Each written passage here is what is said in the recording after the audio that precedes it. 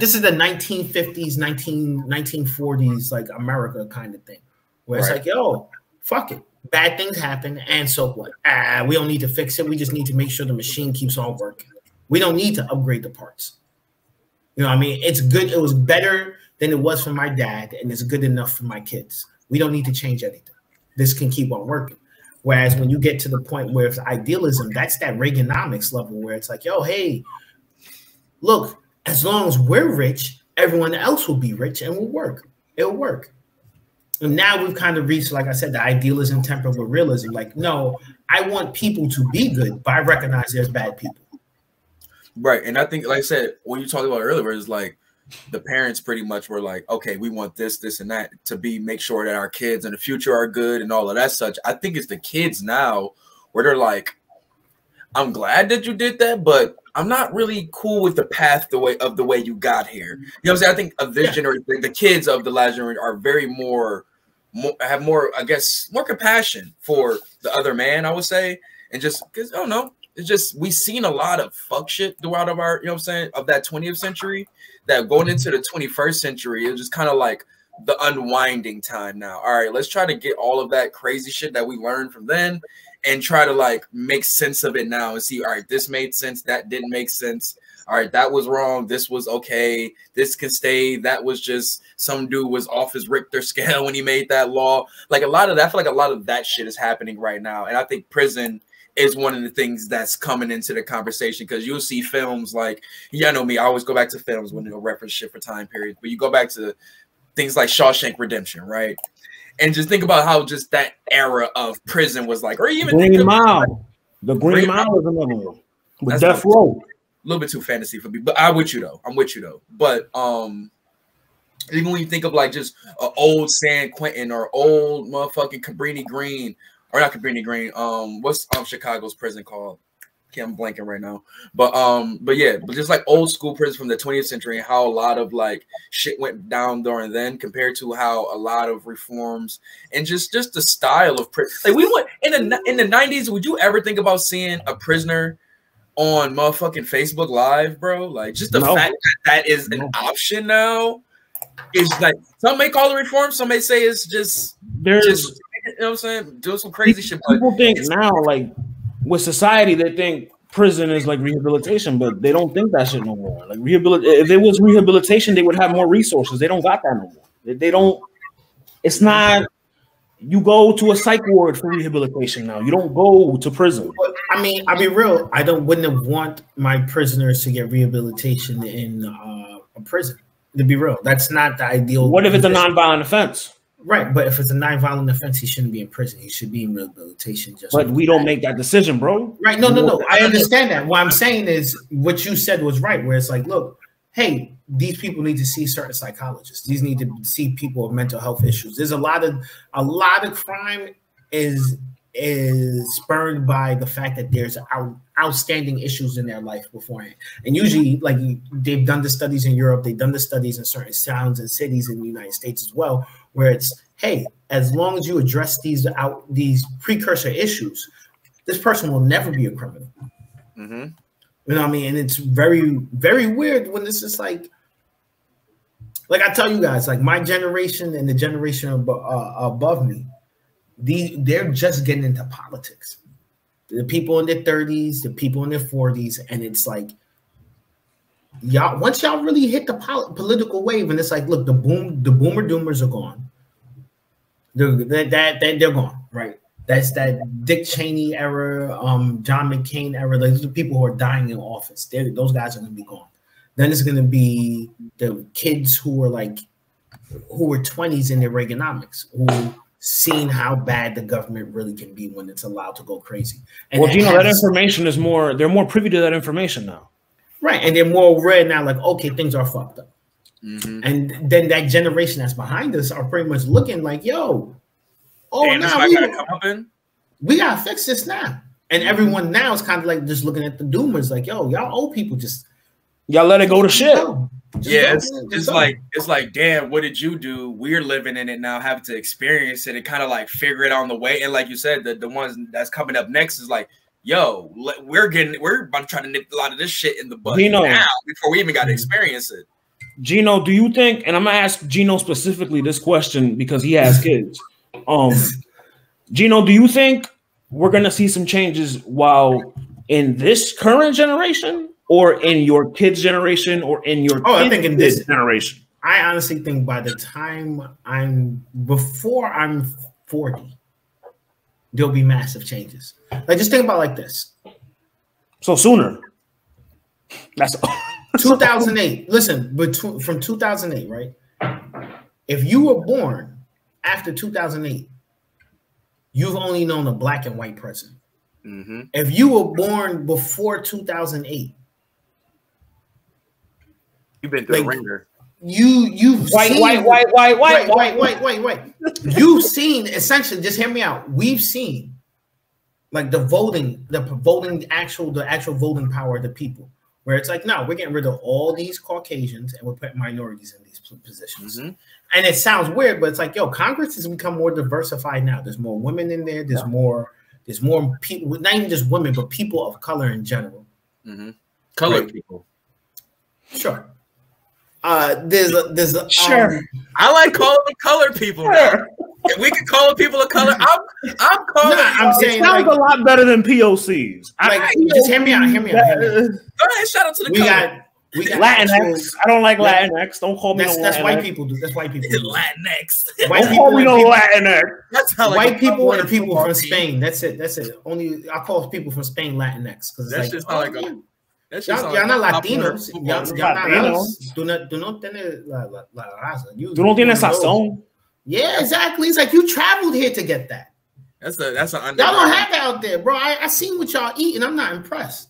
Oh, you know what I mean? Sounds like underground. Like we the reason why rice and beans taste better. And look at the other one. Latinx. Let's get. Let's get about the rice. Yo, Latinx sounds like a racial slur in my opinion, but it do like that shit. Yo, it feel bad. Like yo, whoa. We speak Spanish, bro. We don't end things with that X like that. That's wild. I can hear it in the episode of Sopranos. I ain't gonna lie. Latinx sound like you just had like a Spanish dude cosplaying as Malcolm X for Halloween. Latinx sounds like, honestly, it sounds like a 99-cent store. Mijo. Orientation. Yo, welcome to Get Your Barlow podcast. We in our bag early. Man. Boy Gino back.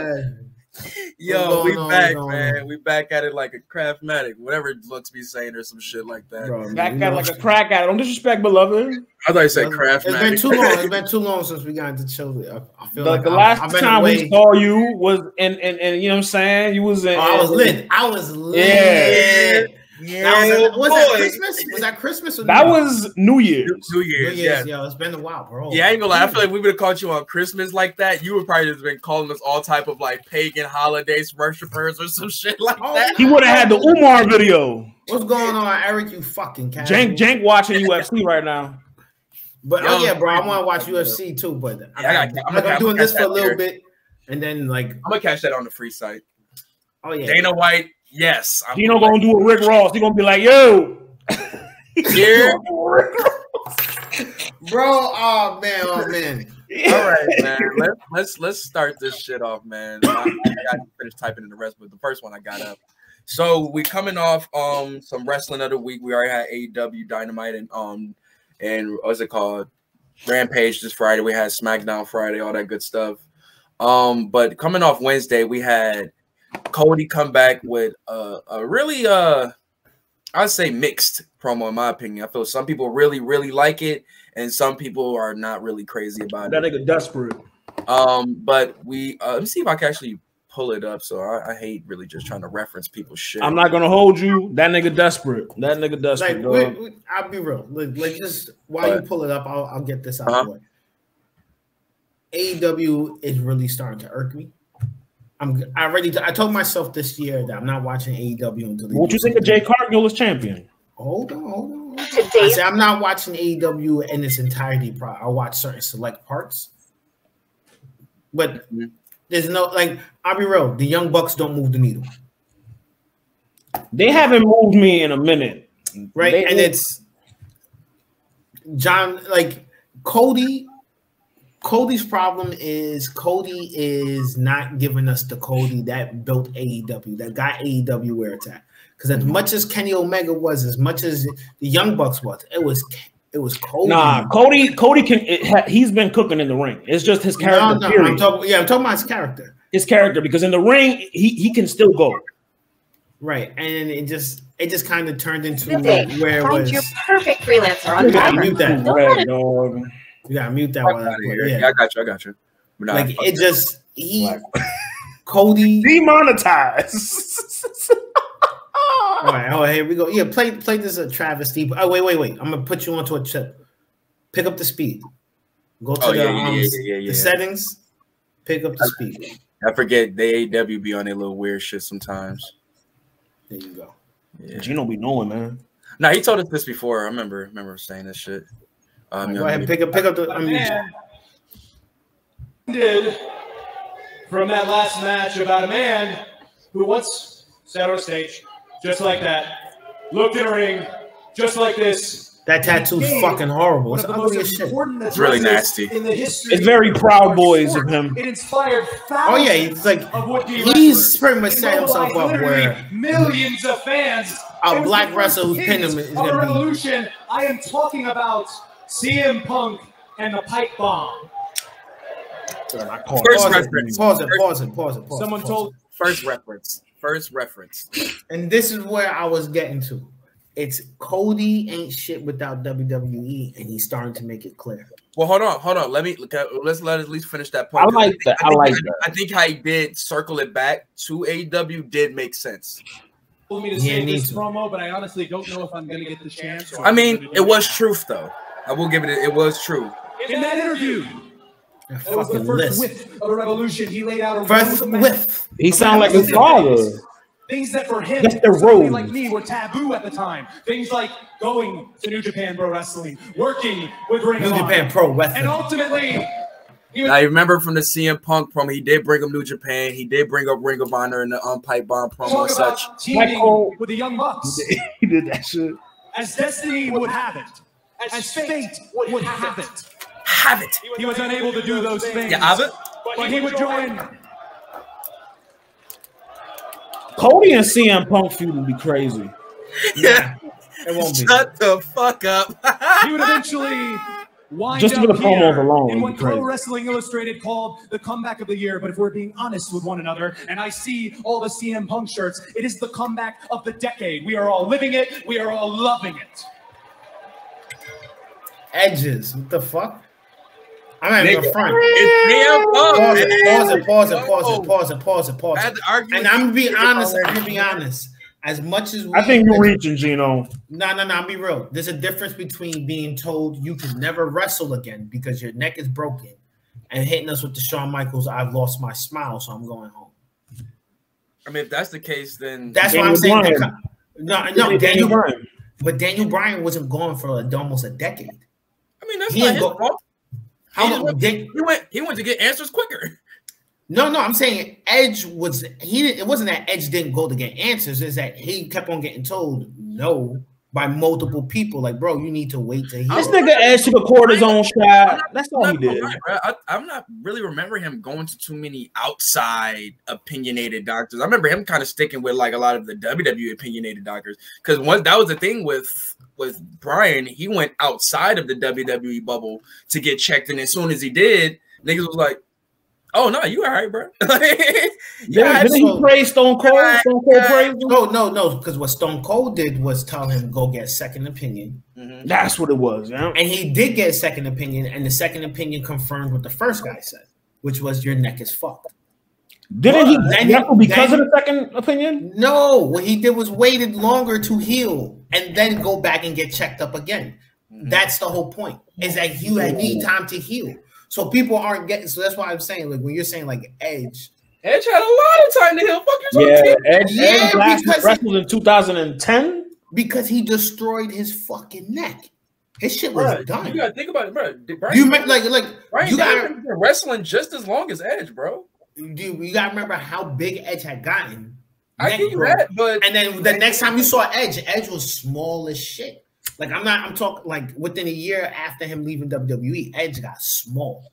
Let's not act like all of Edge's matches since his comeback have been fire. They haven't. They haven't. But he did I'll say his first 6 months was fire. 6 months. Let's think about what he did when he came back. He came back, he won the Rumble. Then he sat No. Edge came back. He won the Rumble when he came back. He was in the Rumble. I just said he came back for the Rumble. Yeah, he was in the Rumble. You said he won the Rumble. No, I said he came back the year after. He came back for the Rumble. Then he sat on the sidelines for the Daniel Bryan and Roman Reigns feud. Because remember, he was already supposed to have a Mania match. Then added himself into that shit where he really wasn't like. What made it that part of him being kind of like interesting because it was like, all right, he coming as the baby face. But then he seen the shit with Bryan Danielson and he's like, oh nah, let me show niggas like I don't play that shit. And he started like smoking that nigga too. You know what I'm saying? Did you forget the back and everything? Like the feud with Orton? I mean, I can't. It's easy to forget it. That's what I'm saying. Not everything he put out was fire. But but you gotta remember though, like the first initial match that they had, only thing that was wrong with it was the timing. The match took entirely too long on the show card.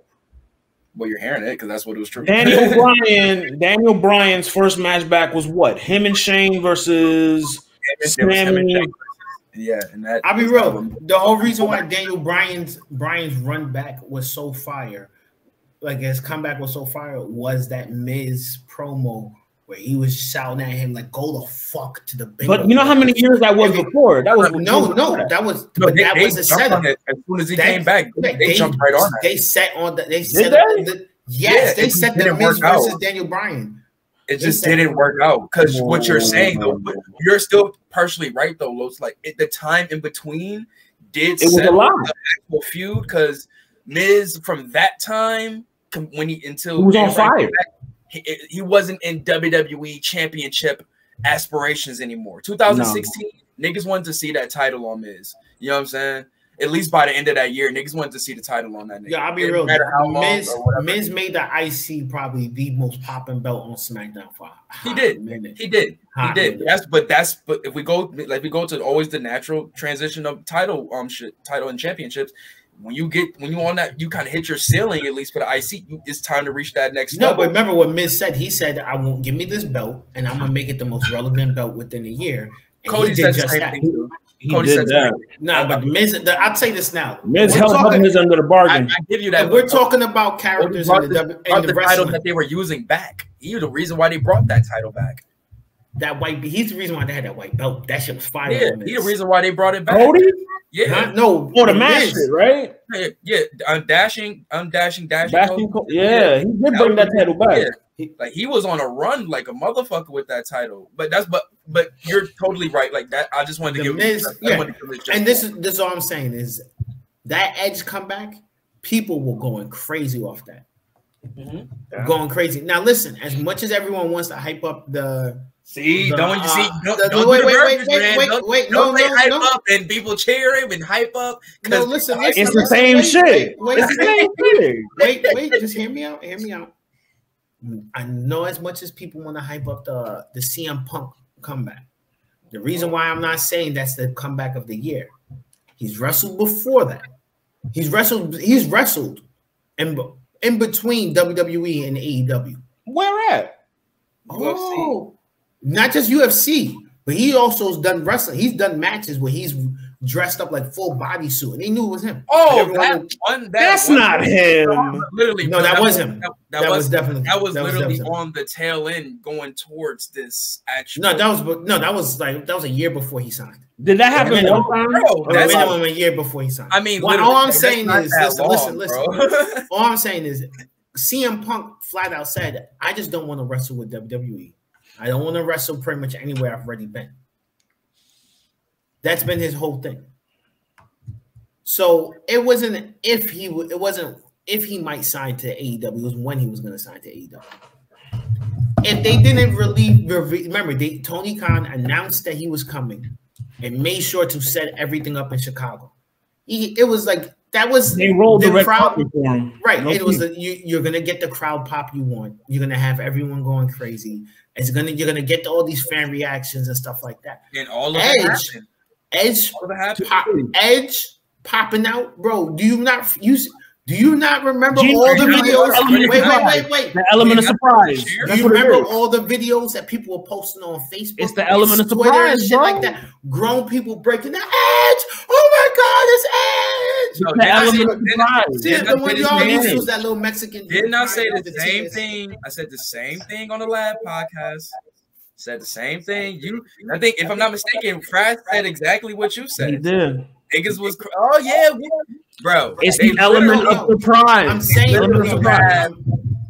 one of the wrestling memes of the year, of the CM Punk dude crying. He's in that same ilk. He met up with the nigga. Literally, he's in the same category now as Miz Girl, Bailey Girl, and now you got CM Punk Man. Like CM Punk Man. You don't got that for Edge, bro. Like because it's different when CM Punk come around, bro. Like it's just bro. I'm not. I don't agree. I get why they gave him comeback of the year. I don't agree with it, and I think that should have gone to Edge, in my opinion. Not just off the strength. The man came back from a broken neck, not because he wanted to just stay home. I mean, who are these awards by? Who's the reputable source? PWI. Did they? Yeah. What? Say what now? Say what now? Yeah, say what now? Is this the same PWI that has Reigns at number 2? Yes, No, don't they have Reigns at number 1 for wrestling? That's Sports Illustrated. Sports Illustrated, yeah. Who is also a reputable source. Not in wrestling. I'll be real. Having Kenny Omega at number 1 is wild because Kenny Omega, like, talk to him. Talk to him. Let's get back to this promo. Let's get back to the promo. Yeah, I'm glad we all thought about that. Like, yo, Kenny Omega definitely deserves that. Let's get back to this promo. I did them. All right, so I carried. So just giving it back to what he was saying. He was talking about the aftermath of the pipe bomb interview, segment or whatever, and the spark that it got into the fans and such like that in the wrestling world, which is true. Like, it kind of got people hyped, like, oh, yo, he's kind of like thinking like us. He's not thinking like the average guy in the WWE bubble. And then pretty much you say he took on that torch of revolution, which is give or take, because you got to put the Bucks in there too. Every ounce of anti-monopoly sentiment on my shoulders, I held every grain of the revolution in my hand, and each and every one of you cheer. You want to ask? He ain't lying. He talking that shit. It's because you cheered me when I needed the most. When it says there is more than one royal family in wrestling, I am talking about me and all of us. I love this nigga on the low, bro. People talk about playing chess, bro. He playing chess. This is ROH Cody. Remember ROH Cody? These are promos. But if you are promo-wise, but this ain't the same and Cody. You disagree with anything that I say here tonight, you're not a journalist. As this generation likes to say, check the receipts, check the dates. Before there was a forbidden door, I was the one who This was fire. This is cap. This was fire, though. That was cap, though. But he wasn't being the elite. They started saying that there. Do you remember Taz leaving WWE just to come back to ECW to win the ECW? He's talking about the term Forbidden Door. Oh no, he's saying he did that already when he went on the Indies and started going to every single. That was Hulk Hogan. Hulk Hogan did that shit with WWE long before that. I mean, you talk about that. The partnership with New Japan and shit. That shit back in the day. You know what I'm saying? Like, niggas been doing the Forbidden Door. It would just be with select guys. But now it's literally everybody is open to everybody now. You know what I'm saying? MLW has an open door. It ain't that forbidden. WA has an open door. Fucking GCW. Everywhere has an open door policy. Unless you have a black champion, because AEW is not going to work with you. Impact shown. Go ahead, press that play button. Better press that play button. This is sick, man. You just mad Kenny Omega beat Moose, bro. It's okay, bro. Niggas got to lose too, bro. Like, you know what I'm saying? It's okay. He ain't beat Moose. Then he beat Rich Swann. Rich Swann. He refused to fight Moose, if I'm not mistaken. No, Tony Khan did. Kenny fight anybody. He'll squash every black person. But go on. Hey man, it's all part of the storyline. Right. Hey man, shout out Jared, them Titans. Shout out Sonny Kiss. And I am Shout out Sonny Kiss. I'm going for 2 that's weeks. my boy. 2 weeks. And I see that the Young Bucks last week in the opening segment. But everybody has a role in this game called life. You know what I'm saying? Everybody has a role. I know Red Dragon graduated hip toss class with flying colors, but I don't need to see the Bucks beat the developmental more than once. And then my friend, my Trelawney-like friend in Ricky Starks, my real-life friend, gets into a tiff with Jay Lethal. Word to the wise, the lethal injection is the one cutter in the business that people don't kick out of. Avoid. And then one of the most talented wrestlers on the planet that you're going to see later, Malachi Black. A guy who hung 2 losses on my name, and everybody knows I hate to lose. A man who needed no help, added insult to injury by getting help in the form of just this size and speed and strength. And I know we're not in the business of renaming people like Gunner McGillibuddy or whatever the hell it is. Gunner McGillibuddy. Yo. Cheap pop. You was saying everything else that he was saying with the cheap pop. You was cheering everything. You was just cheering everything else on. He knew he was going to get a reaction out of that, though. You was cheering everything else on. Out in 8 years. I had the pom-poms out until the kid shows up. Now let's let it finish. We keep pausing this shit. He's saying a lot of shit. The TNT champion, Sammy Guevara. And then he finally talks about Sammy. These are men, a lineage, a legacy of champions who taught you what you had been taught against. Everyone had been conditioned for 20 years that any title that doesn't have the word world in it is a secondary. Shut the fuck up! Yeah. We don't have secondary belts. The only way it's secondary is because right now there's 2.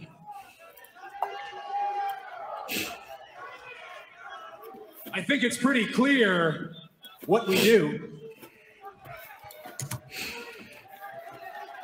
This nigga Sue said. Tony Khan has sent a contract. I'm not even gonna hold you, bro. Like this double title ladder match shit is starting to get a little too overused. But yeah, they're getting at this point. It's a little suspicious. Beach break. Never forget who brought it back first. One champion.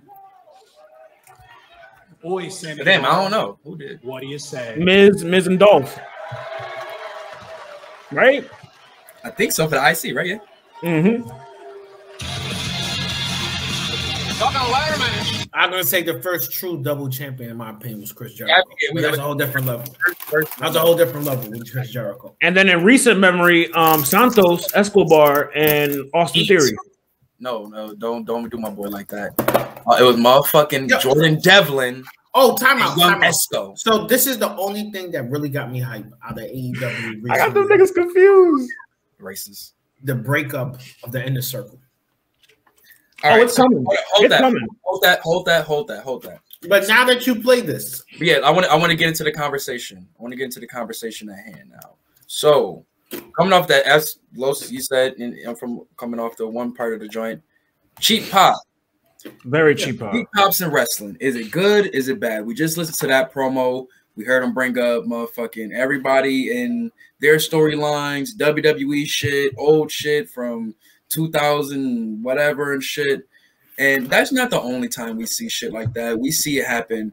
Britt Baker with Ruby Soho. Like you just said earlier, Seth Rollins bringing up Moxley on WWE. You know what I'm saying? Or motherfucking when any type of wrestler is dealing with somebody, or anytime a wrestler is dealing with Jeff Hardy, they bring up his drunken history or some. Come on, we're gonna pop for that too, though. I mean, that's just neither here nor there. But you can take it all the way to Mankind, going to every city. Hey, we're here in Milwaukee, Wisconsin, shit like that. You know what I'm saying? Like used to do that too. It's history of variances of cheap pops, and I just want to ask y'all, like, is cheap pop in wrestling good or bad? Does it show creativity or does it show less? I'm gonna tell you this right now. It's bad. It's lack. It's laziness. It's not just the fact that it's a cheap pop. You know, look, if you watch the whole thing he just said, like you guys were here, he kind of breaks down where he's like, he goes over each wrestler more or less, and he gives them like these nice fluff ups, right? So when he's talking about Jay Lethal, it's Jay Lethal seems like a great wrestler. He talks putting about, him on a pedestal first. Right. He talks up. Yeah, he says pretty much says he has the best cutter in the game. His cutter can't get picked out. He's not going to him off the pedestal. Right. They keep on pushing everyone up, right? Mm-hmm. And that's what you expect as a wrestler, right? Where it's like when you, as far as from your wrestlers, like, look, if you're going to be out there, you're going to be the one talking. You're going to talk about people. Mm-hmm. You can't bury this person. Because I think that's one, right? Right. If you win, you beat a piece of shit. If you lose, you lost to a piece of shit. Exactly. Now, what he does in response, and this is why I said it's not about the other stuff. While it seems like that's a cheap pop, that's not cheap pop. It's you're doing your job. Mm-hmm. The cheap pop comes when it's like we're not in the business of renaming people, and then proceeds to ignore all the wrestlers you've renamed. Exactly. Or they go back to their original, right? Because like Jake Hager, it's his original name.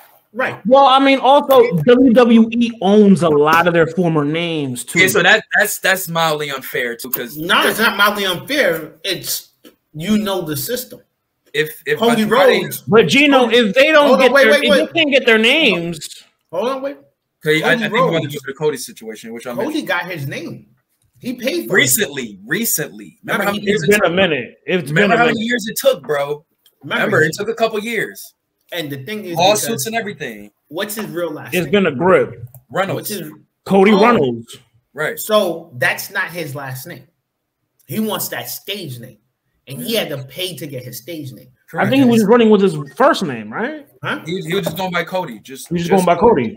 Yeah. Right. But let's keep it tall. Like, you don't want to go by the last name of, you know what I'm saying, of Reynolds. Like, that's not, like, let's keep it tall. No, I'm not denying that. Yeah, I'm just saying, like, when you think of Reynolds, like, you don't even think of Dustin. You think of Terry. Right. Right. Like, and that's not his mom's. Like, is that Terry's son?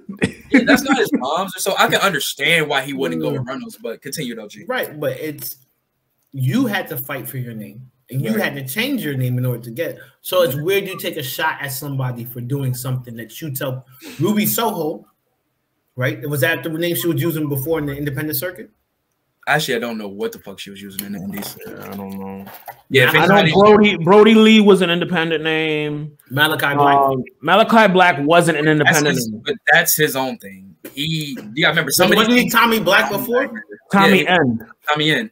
But the thing is, he goes by that on his actual like Instagram handles. He still goes by Tommy N. But in AEW, he uses Malachi Black. Right. So he was doing that in NXT too. It ties into like literally some people, yes, they get that change, but some people are changing that shit to themselves because they don't want to go through the shit that Cody went through. And I think that another example of that is Andrade, where perfect example of that, even outside of WWE. Pentagon Jr., the shit he had to go through with his name leaving AAA is just, it's literally the same shit motherfucking most of these guys going through. They got to change his name like 3-4 times, wherever promotion. Penta Cero Miedo, Pentagon Jr., man, shit. Because these niggas big. So I won't sit there and say it's just a WWE thing. It's literally a business thing, like where it depends on the business people you working with, man. If these motherfuckers are honed on to shit that they create and keeping that shit, then that's what you got to expect to come with it. You know what I'm saying? Like they're looking at it as a patent at the end of the day. You're not about to walk off of my patent and get bread off of it. Intellectual property. I understand it totally. You know what I'm saying? My thing is that with the whole this whole topic over Walter and the name changes, it's happening within the company. Whereas like my nigga, we've seen this guy. He was just Walter. We've seen him on the outside as Walter. We've seen y'all use him on the in WWE as Walter. Survivor Series. He's been everywhere. What the fuck? So now all of a sudden, insulting our intelligence. And so now that he touches the ground, he touches U.S. soil for more than which I've been asking for a while. Now it's Gunther, like, which is like, what? Like it's just weird. You know what I'm saying? That's like us. That's like getting Jungle Boy. And then where it's like we've been naming him, calling him Jungle Boy all this time. And if y'all been noticing, motherfucking Jim Ross been trying to sneak it. Oh, let's Jungle Boy Jack Perry, like trying to add the whole name into it and shit. Where it's like we're not about to call him on it. That nigga just he is Luke Perry's son. That's his dad. But they're trying to like mature him a little bit more, other than just be he's Jungle Boy Jack Perry. You know what I'm saying? Like, and it's just like it's too late, bro. It's too late. Nah. He's already has the name. It's like us trying to give us Luchasaurus a real name now. Like, nigga, that nigga's a wrestling dinosaur. You feel me? Is a different thing. Like, let's go like Luchasaurus. To answer the question, I think cheap pops are bad. I think they're bad. I think they're bad just because it's laziness. It's, hey, I'm in New York. Let me no. Like, oh, okay. You're talking about this is how I view it. I think those old school hill shit. Yeah, like JBL used to do. JBL used to do that all the time when he was in ECW. There's a whole DVD, One Night Stand, ECW One Night Stand, 2005. Where this nigga is. I think though, with that, you got, if it works though, if it continue to work over the decades, they don't all have hits. They don't all have hits. Though, if me just downing y'all favorite basketball team or favorite sports player or whatever, you know who used to do. You know who that shit work. I mean, I can't be mad at it. The Rock, old school Cena, 2003 Cena, like word life Cena. Take it a year before. Take it a year before. He's right there. He said it. Hollywood Rock. Hollywood Rock. Hollywood Rock. Before Hollywood Rock. Okay. So you guys forgot when Rock used to. I was saying, I know if you were saying that, yeah. But the Rock before, remember, the Rock used to float in between face and back. Remember when Triple H, Stone Cold, and and Taker. Austin, they were all circling the title. Mm-hmm. Oh, when he had it. When he had not even when he just had it. When anyone had it, it'd be like H was like official heel, Austin was official babyface, and Rock would be the one that like interchanged in between, depending on the storyline. Right. Or Austin would be in the middle, or Triple H would be in the middle. But when The Rock was there, The Rock would be like, he'll get the fans excited. And then sometimes he'll be there and he'll be on the bad guy side. And the fans, they'll be like this. He'll still get the millions and millions. But when he talks about the city, like, I don't want to eat this. This is the worst thing. You remember when the Armageddon shit, like the build up to the Armageddon cage match, when he did the impression of all them niggas? No, that was top 5. That's one of the best. Nigga, that he bodied that shit. But I think, obviously, he's a he's one by one. That shit was.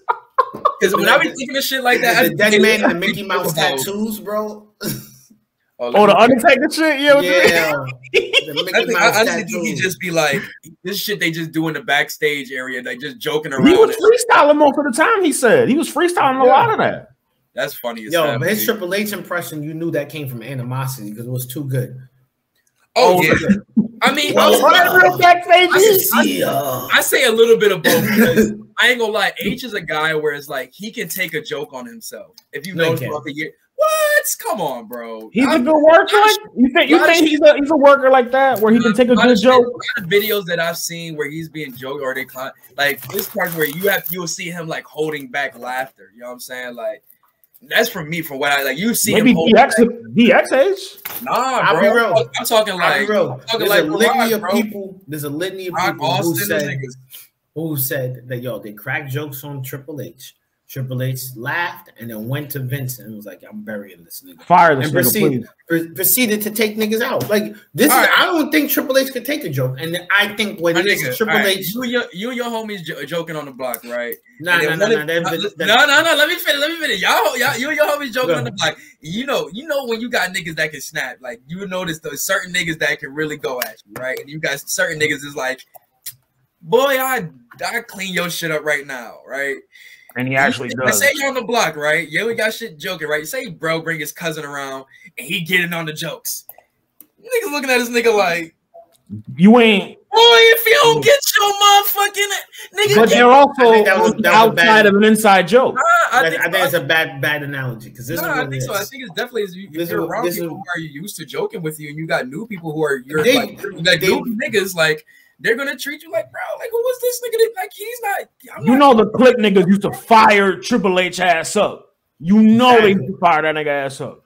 And that was the whole point I was about to make. Was Triple H wasn't the regular employee. So that analogy doesn't work. They used to fire him up in the backstage. He was nigga getting bullied. Remember Triple H when he came over from WCW.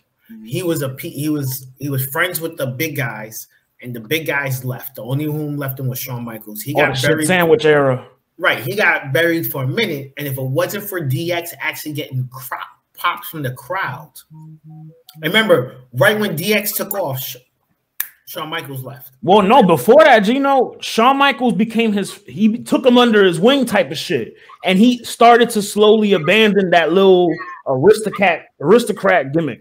I'm saying like what happened essentially was Shawn Michaels was like, yo, essentially what it looked like to me was Shawn Michaels was like, the one thing I'm gonna do before I leave here is make sure I get Triple H over. Once Triple H was over, I lost my smile. I want to wrestle no more. You know. No funny though. No funny. I don't see nothing wrong with that. Nah, and that's fine. Helping his man. Yeah, right. But this is what I'm saying.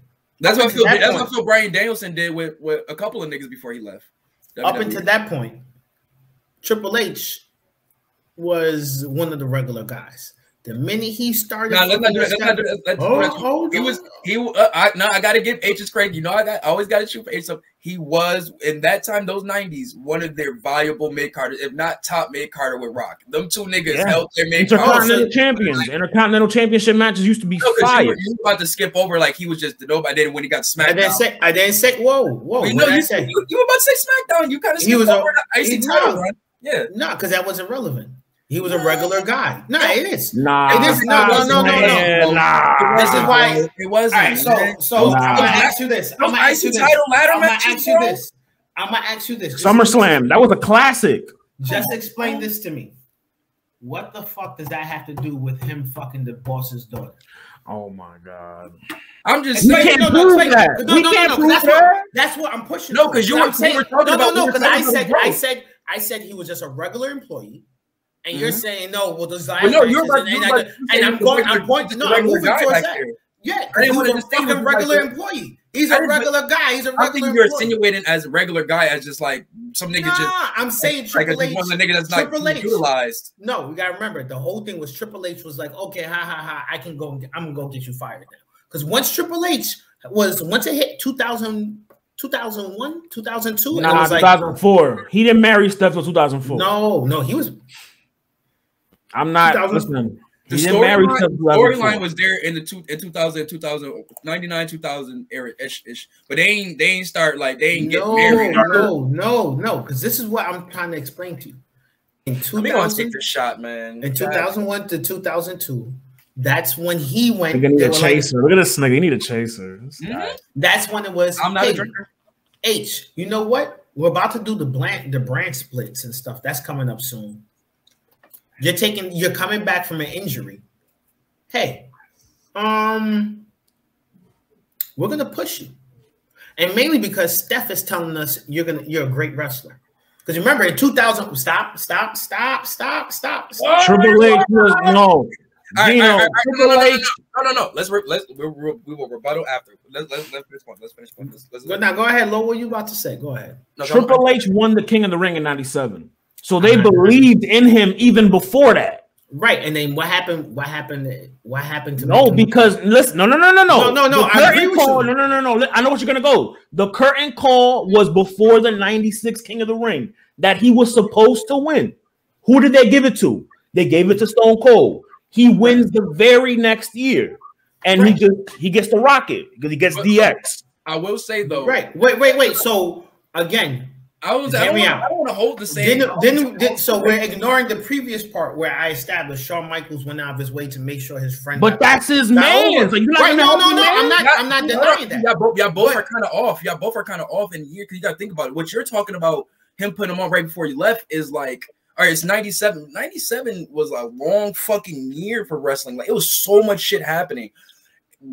97, I believe what's his name? Shawn was still in the midst of the fucking Montreal Brett feud, so he didn't really have time to put over Triple H. Triple H was doing his own shit. Remember him and China. Nah, bro, I'm not even gonna do that because him and China was putting in work before. Him and China was putting in work before they even like. Him and Mick. Him and Mick had that cage match at SummerSlam '97. I'm not saying Triple H. Well, I'm not saying Triple H wasn't a good wrestler. I'm not saying Triple H. I'm not saying Triple H wouldn't have gotten to a certain degree. He wouldn't have gotten a world championship. What I'm saying is Triple H wouldn't have been at no point would have been like ha. Okay, excuse me, Vince, fire this guy, and Vince being like, okay, no problem, he's gone.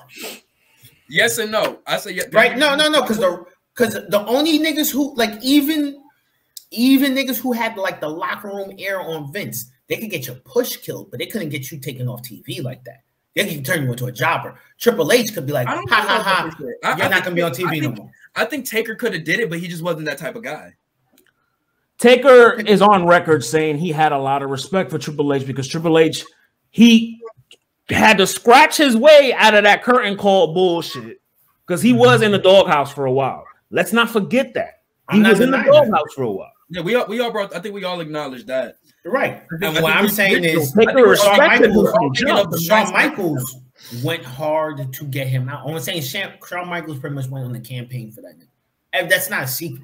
I mean, Triple H did most of the work, though. That's nothing wrong. I'm not denying him. I'm not denying. You know, he got to wrestle the match. You can. I'm not denying his in ring. I'm not denying his in ring. We're not talking about his in ring opportunity. You still got to knock down. We're not talking about his in ring stuff, right? Because we've already established that. But I think you're mixing up backstage politics and just trying to make sure your homie get out of the fucking mud. Nah, what I'm saying is you can't say that. Oh yeah, Triple H can take a joke when there's years of people being buried because I'm talking about H years in the game, bro. Like niggas is years in the game by these times. Yo, like, by the time if you comparing Triple H now, this is what I'm saying. I'm talking about like years when you see those videos of like them during like the fucking after show and shit where they all in the ring just joking around and shit, or you'll see Rock joking around on Taker, Kane, and H or some shit like that, and niggas are really just laughing and joking around in front of the crowd because when they're still doing it, they're still being a character, but they're just loosening up.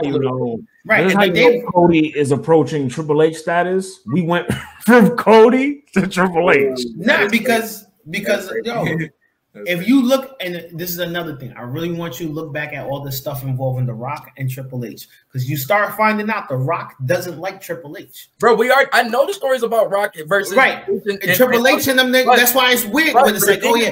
As a kid, I didn't notice that because these niggas were fucking money together in the ring. Because I would not know that. You know what I'm saying? And this is the thing. When it came down to Triple, you know why it's so hard for Triple H? Out the window. When it came down to business. Almost everyone who was a fan of wrestling back in the day. Damn, how did we get? And as wrestlers, they talk to niggas like The Rock. They talk to niggas like Dwayne Johnson because The Rock's not hard to get and contact them. Right. If you're a pro wrestler, there's a reason why Triple H went back and rebuilt his legacy using NXT. Because NXT, remember, before Triple H got his hands on NXT was developmental territory. We're gonna turn these guys into the WWE guys that we need, right? I won't say Triple H came in and said, like, no, we're gonna almost exclusively grab all these indie talents, and we're gonna turn these guys into the guys we need, like William Regal did to me. And it's like, no, that's not what this is for. I'm gonna turn this into the third brand. That's not what this is for. This is to make new wrestlers for us. But see, that's tough to say though, Cole. When you have some guys like guys like CM Punk, Seth Rollins, for example, who come from that raw indie area and are like when they got that opportunity to be in the WWE light, they meshed like almost like effortlessly. And I'm even talking about Punk seeing like Punk and Heyman era. I'm talking about like ECW Punk. Like that nigga came in smoothly and just gravitated to the, you know what I'm saying, to the top. You know what I'm saying? Like smoothly. Yeah, but again, come on, bro. That nigga run to the money in the bank to the world heavyweight title. You're talking about that transition was pretty quick too. Like he got it twice and he cashed it in twice. And look at Seth, same way, smooth as shit. Okay, right. But that's why I think H was like, okay, I think I found it. We got to find these type of guys, not just your everyday indie guy. That's why they ain't get no motherfucking Joey Janela, or they tried Sami Callihan and it didn't work out. But you know what I'm saying? But Moxley worked. You know what I'm saying? So they found the certain guys from these indies that was like, all right, these guys are able to translate. Let's find more of these guys. You know what I'm saying? And it's just, right. I think it started to get into where the idea is, all right, we're just getting all the popping indie guys. you know what I'm saying, that don't need developing. That's where I think it got messed up, where it's like, all right, these guys already developed. What's the development they need? How are we going to transition to WWE style? They already developed. Oh, no, they've already, a lot of the guys already admitted they didn't even know the production side of the house. So they didn't know how to turn towards the right cameras. They didn't know how to do the right cuts. Well, I guess speaking more so of the Robert Roods, the Drew McIntyres. Robert Roode wasted time. Like, anyway, besides that's another story. But actually, let's I think if we're gonna go and we're gonna talk about like the way everything goes down, right? Mm-hmm. Triple H. If we're talking about like how back in the day, like Triple H was this guy who was cool. AEW just knocked us off Facebook. That was what came up. What did it say? We blocked everywhere, but on Facebook. Oh, you're blocked everywhere, but worldwide type shit. Are we blocked on Twitter? No, we're not blocked there. We just blocked on Facebook. That's the world. Actually, that's the actual world. Facebook is not. That's the world. That's the actual world. That's the world. Yeah, Facebook is virtual reality now. Yeah, because they don't even show up. Meta. Right. But the metaverse. All right, so next time you play it at 1.75 speed. Right, or I'll just actually play the audio or something. But anyways, though, let's find a way to bring it back because I was gonna say when you look at like Cody Rhodes and them at AEW, the stuff they're emulating, the whole idea what they're trying to be is we're trying to be the alternative to WWE. We're trying to compete and show the same program as WWE in so many words. But we don't want you guys to watch WWE. We want you guys to watch us. But we're going to mention WWE and current stuff in WWE. The only way you know this, and this gets a pop, is if you're watching WWE. Exactly. Well, that's the thing where I get confused with AEW because it's like in the beginning they were saying we're not trying to compete with them, we're trying to be the alternative, right? And this was from Tony Khan. But then you got your leaders in your locker rooms when these data and shit come out, they starting to, you know what I'm saying, shoot at WWE and shit. Oh, we beat you and we do this, whoop-de-whoop. You know what I'm saying? And some of it is on the media too, you know what I'm saying? Because I think they coincide with it. They see they doing it, then they jump on the shit too. But yeah, with that though, it only coincides with the fucking fact that it's like it's one hand helping the other at the end of the day. You know what I'm saying? AEW wrestlers are still fans of the culture. You know what I'm saying? Mm-hmm. And that's not to say WWE wrestlers aren't fans of the culture. We clearly know that, but they live in the bubble. You know what I'm saying? WWE to an extent is damn near ran like a Patriots fucking organization, whereas Bruce like Pritchard is on record to saying that. That's crazy. There's a WWE bubble that nothing is supposed to come out and nothing is supposed to come in. And this thing is like when we hear with Moxley when he first had him watch, I think it was AEW match. You know what I'm saying? It was news that he watched an AEW match just because, like we were talking about earlier, just the fact that they're so in their bubble that when somebody brings up somebody from another place or any of that nature, it goes crazy. Just, even the fact when, you know what I'm saying, Carl Anderson and them came to WWE, oh, they wrestled in New Japan and all that stuff. The fact that they brought up New Japan was crazy because they live in their own bubble, even knowing that they had surprising with these motherfuckers before. It was surprising. Yeah, we're so conditioned now for these motherfuckers not to bring them anybody else up that it becomes quote unquote a cheap pop. Where it's like, I don't even know, like what that could be is that a cheap pop or we are just conditioned to look at it as such? In recent years, it might be us just realizing that we're conditioned. Because like, look at now, like WWE advertised Mickie James, the Impact, the NWA champion, the Impact champion, Impact World Champ, Impact. They advertised her for the Rumble as that. Yeah. So it might just be where the lines are blurred, perhaps. Well, I'm not gonna lie. We are still on the fence. I'm still not on the fence. I'm on the hill that they are only bringing these people in because they don't have nobody. You know what I'm saying? That's the whole reason why. SmackDown, they refer to Summer Rae as a legend. Yeah, that was weird. But anyways, yeah, I think cheap pops and wrestling, man. It goes back to the last conversation we had last show where this was just lack of creativity. You know what I'm saying? Even I gotta throw that same way at MJF too. Like you're gonna have to start finding ways. Yeah, but he's aware. He come on now. Cut him a little slack. It's cool, but if we're gonna give the CM. We don't give Miz slack. But he doesn't bring up other people like that. You know what I'm saying? Now the thing is, he'll do a cheap pop as bring it like doing something personal. That's WWE's version of like their cheap. Like, let me shoot at you personally. Let me bring up something from your marriage or something from your real or something. It can go either way. You know it goes either way. So that's their version of cheap pops and shit. But I think it's really starting to get to a lack of creativity where it's like that's the only thing you can do to garner heat or a pop in wrestling now. Like once again, we need more creatives in wrestling, man. More creatives. You know what I'm saying? Those executive positions and those writer positions. Like we get it. We all are on social media. We all see everything. We all on Instagram. We all see everything. That doesn't mean incorporate that shit into your promo. Like, what's the joint? I think the post where it's like AEW promos be like, it was like looking up different WWE news and shit like that. In the spirit of cheap pops, are they good or bad? This is still in the same realm. Mm-hmm. Mauro Ranallo, he's a pop culture. He likes to drop pop culture references every chance he gets. Mm-hmm. Is that a bad cheap pop, or is it bad or good on his end of the spectrum? A little bit of both. I mean, it got to a point where it's like, okay, are you only doing this to the point where it's like you get us to be like, oh, he's in tune with the culture. Well, he's a boxing analyst too, and he does it there as well. That's what I'm saying. Like, that's what I'm saying. It was like just to get, you know what I'm saying, black people or people that's in tune with hip hop culture and any of that nature to cheer and be like, oh, Mauro Ranallo he's cool. You know what I'm saying? But who's to say that? I seen niggas popping though. Pause. I seen niggas popping for it. Mauro Ranallo is still one of my favorite announcers. Like, still to this day. I'm not gonna take away from his passion that he gives to the game, but still to say though is that he's like the game of ring announcers, of commentating. He's the game. He's the game. Yo, am I gonna Photoshop? Is the cover of this gonna be me photoshopping his face in the documentary cover? I don't know, bro. But I'm just saying he does a lot of that shit. But it's like, who's to say that he really isn't a fan of the culture? That's just how he does his shit. You know what I'm saying? You gotta check his, check his footprint, see where he at. Your top 5, my nigga. Run that top 5. Yeah, Mauro Ranallo gonna have to run his top 5 hip hop albums all time. Do you think he has a Jay-Z album there? It's cliche.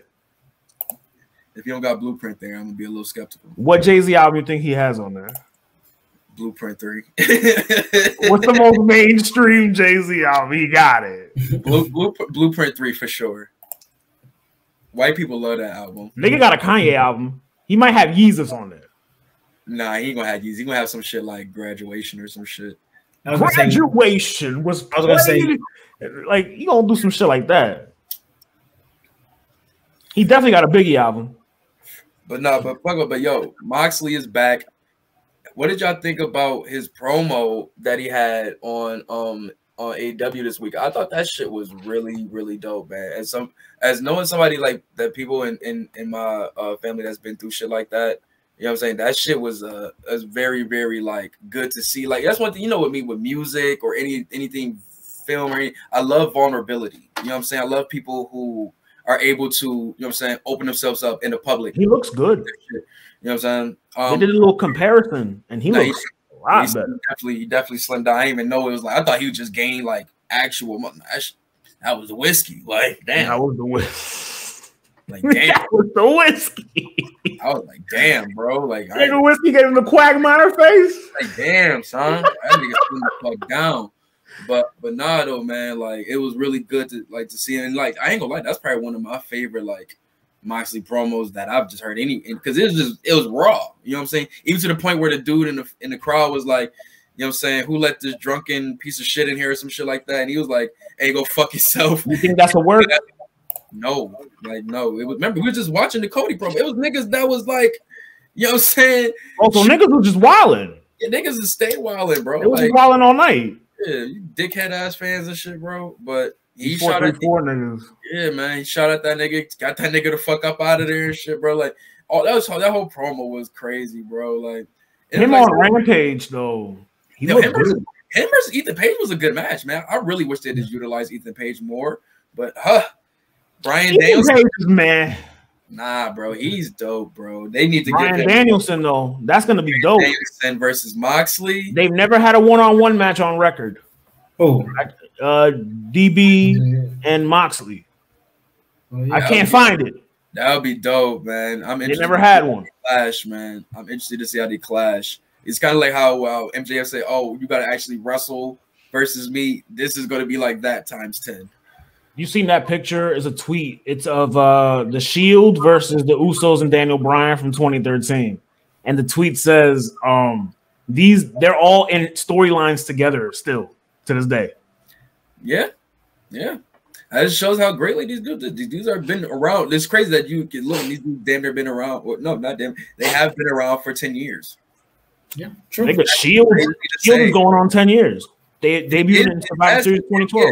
Yeah, like that's crazy to say, bro. Like, but man, I'm amped to see what 2022 is gonna look like for Moxley mentally. Like he said, out of anybody in wrestling right now, I am actually free right now, and it's mentally, physically. He said that when he left WWE, though. Well, now I heard that part. Actually means it though now, like because he's free of his own shit mentally from what he's saying. You know what I'm saying? No, and that's no disrespect. Like I get that. Like that's just it's really dope to see. Like in me, like I said, it's dope for him to show that to the people too. You know what I'm saying? Look, I'm gonna be real. Go ahead, bro. The only thing I can say about John Moxley. This nigga. I'm glad he's not, I'm not saying that. Wow, I'm glad he's not doing crack. That's it. He said he smoked crack before, and I'm glad that's not the addiction. You know who paid for that rehab? That's all I'm gonna say. And they just dropped his name on SmackDown. You know who paid for that rehab? Why does that matter so much? Why am I gonna help you if you don't work for me no more? Unless there was a reason behind it. Because people are, people can just have good. Yeah, you know, him and Vince McMahon actually were like he liked Vince liked him. Bro, people Vince wanted him to stay with the company. Like this is the weird shit that like a lot of people. That's why I get mad at so many people at like that IWC shit, where it's like, let's say 434. Fuck them niggas. Nah, 434. I'm cool with some of them. You so mad they don't want you no more, bro. No, they banned all of us. Not me. I can still post it 434. I mean 434, and I'm cool. I'll be in there fighting with them. Fuck them niggas, man. Exposed Turnbuckle is the spot. Oh my Exposed God. Turnbuckle, they got some honkies in there too that be wilding. But they got the joints. But like real snapping facts. Shit. Like there's a big idea that Vince McMahon is like this out of touch guy who doesn't talk with a lot of the wrestlers when they get out. No, hold on. A lot of wrestlers when they get out, they'll say like, "No, I actually talked with Vince. Vince actually knows what he's talking about. He has some great ideas. It's not just Rusev." No, I'm not talking about Rusev. I'm talking. Hey, you a fool. I got you. I got you. You think that? Rusev was like, nah. He knows. Rusev or Russo? I thought you said Russo, like he was saying Vince Russo. Nah, Rusev was like, no, Vince heard my idea and never used it and just went completely left field with my shit. Right, but so he don't listen. No. I didn't say he doesn't listen. I'm saying you expected him to. He don't listen to everybody. Right. That's still not good though. Nah, it's the truth. Sometimes you gotta just be like, yo, holy shit. Sometimes you just gotta be like, Vince is not perfect, man. Like, I'm sorry. Yeah, I gotta send you this. So Vince is why me specifically? It continues to say why. No. This is the reason that when you've been watching WWE for so long, you should know what the fuck you're getting into. The same thing with Karrion Kross and Scarlett Bordeaux. When they said they signed no contracts, they knew exactly what the hell they were getting into with WWE. You know what I'm saying? And I believe that with a good 80-90% of the wrestlers that signed. You know what I popped for? What is going on? Nah, bro, I'm looking at the nunchucks. But AEW, like, all right, so talk about Rusev and Vince. Vince knew what Rusev was trying to do, and it just wouldn't have flown with the AEW, with the WWE crowd. Keep it a buck. A lot of what these guys wanted was, hey, I want to do some Attitude Era shit, and this isn't Attitude Era no more. They wanted to live a fantasy. The fantasy for a lot of these younger indie dudes is going to the E. They're going into WWE and they're acting like Tommy Dreamer around Ric Flair.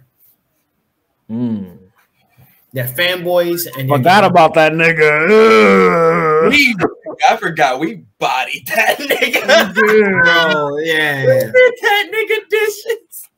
Well, hold on, you gotta smoke that Dreamer bag. Go check out that plane ride. Yeah, be careful. It might assault you on the way down. Go check out that Plane Ride from Hell episode for real. That was a funny ass episode. But nah, man, like the thing that's how WWE, that's how AEW is now. It's like a lot of people like, oh, I went to WWE and I got mad, they wouldn't let me bleed and cut myself all over TV. They only let a few people do it like once or twice a year. A lot of ECW niggas couldn't cut a fucking promo either. Yeah, and it's like, oh, yo, these guys at WWE are mad that, you know, I'm not selling merchandise. But, you know, look at my fuck kids t-shirt. They're selling now. And it's like, oh, yeah. You had that shirt. No, I'm just saying in general, that's kind of their whole mentality. It's like, oh, why is WWE so focused on merchandising? It's like, well, yeah, because they have their own in-house kitty engine. Well, Arri, speaking of ECW, someone had an opinion on the Mach's return from ECW formerly. Yeah. He's about to go out though. And the fucked up part is, it's like Bully Ray had no reason to say anything. He should have just because he already looked kind of bad with the Dreamer shit. He tried to low key cake for Dreamer. He tried. I mean, that's his show part. I mean, I understand. You know what I'm saying? That's his home. So he tried to you know what I'm saying, cake for him. But his whole thing we were saying after the Moxley promo and such is that he didn't have any what do you say? No apology to the fans. He didn't take accountability to his time away from the fans and such like that. The people that paid their tickets and such to see Jon Moxley and he wasn't there. He didn't take accountability for that and apologize to those fans. And a lot of people are like, nigga, what? Like, nah, and I'm not gonna front. I agree with that. It sounds wild to say.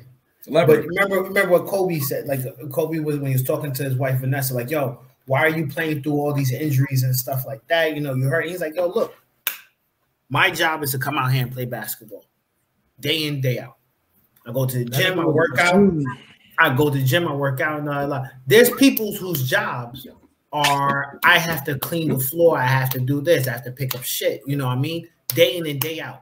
And they spent that money that they've earned doing something real fucking horrible that they're not happy to watch me do something I'm happy doing.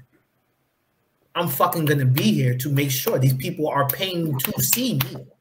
They're spending their time thing. Even if you give this person the money back, like say it's like, hey, I'm not able to do this, that time back, that like, yo, I allocated time to spend here to do this. This is the only free time I have, this amount. I scheduled everything, the sitters off, all of that. There's built-in cost to going to see certain things that sometimes an adult. And it sucks when it's like the one person who I really want to see, and I saved up all money all year to come and see, and they may not be back this way for a year or two. Can't make it. And I get personal issues. Everyone understands that. That's why I'm against load management for that reason. Because like you never know what a person was looking forward to. They wanted to see Curry. They wanted to see Kawhi. Like if you're gonna do load management, I want to know what games he's taking off beforehand, so I don't buy tickets. I like that. That's a good idea. Because then I also want like, oh well, this guy didn't play today. He's not. Is he playing? No, cool. I want a full refund. Why? Because I bought these tickets to see this person play. And if they're not playing, therefore I'm not getting the experience I paid. See, that would be unrealistic though. No, that would be because that's a lot of refunds, my nigga. That's a lot of bread. Right, but that thing is this. You can't like. I don't get mad when fans boo people because they paid money to be there. Because you're not going to be like, all right, I'm kicking you out and giving you your money back. That's what Cody said. He said the same thing. That's why he don't go crazy about people booing him and shit. You can't do nothing about that. Yeah. Somebody says "fuck you" in the crowd, cool, no problem. You say you want my kid dead, I'm killing you. That's fine. Yeah, it's different thing, right? And that's why I understood why Moxley was like, "Nah, get this dude out of here." He was like, "Yo, come on, fam." Like, nah, I ain't care about that. Moxley, what did the dude say? I didn't know what he was like. There was like something about like, who let this drunken piece of shit in here or some shit like that. That's pretty good. That's pretty good. Nah. Listen. I wouldn't be surprised if that was an AEW plan in order to make Mox look cool. Nah, it's not that serious. Nah, I think it's not serious, bro. Serious. Why would he say that? This man just left rehab, man. Bro, Listen. But this is all that happened. Niggas ain't shit, bro. That guy right now has his voice recorded for immortality in the AEW. The IWC ain't shit, bro. They really ain't. And I'm putting ourselves in that, because we a part of that. Yes, y'all niggas ain't shit. Anyway. No, you too.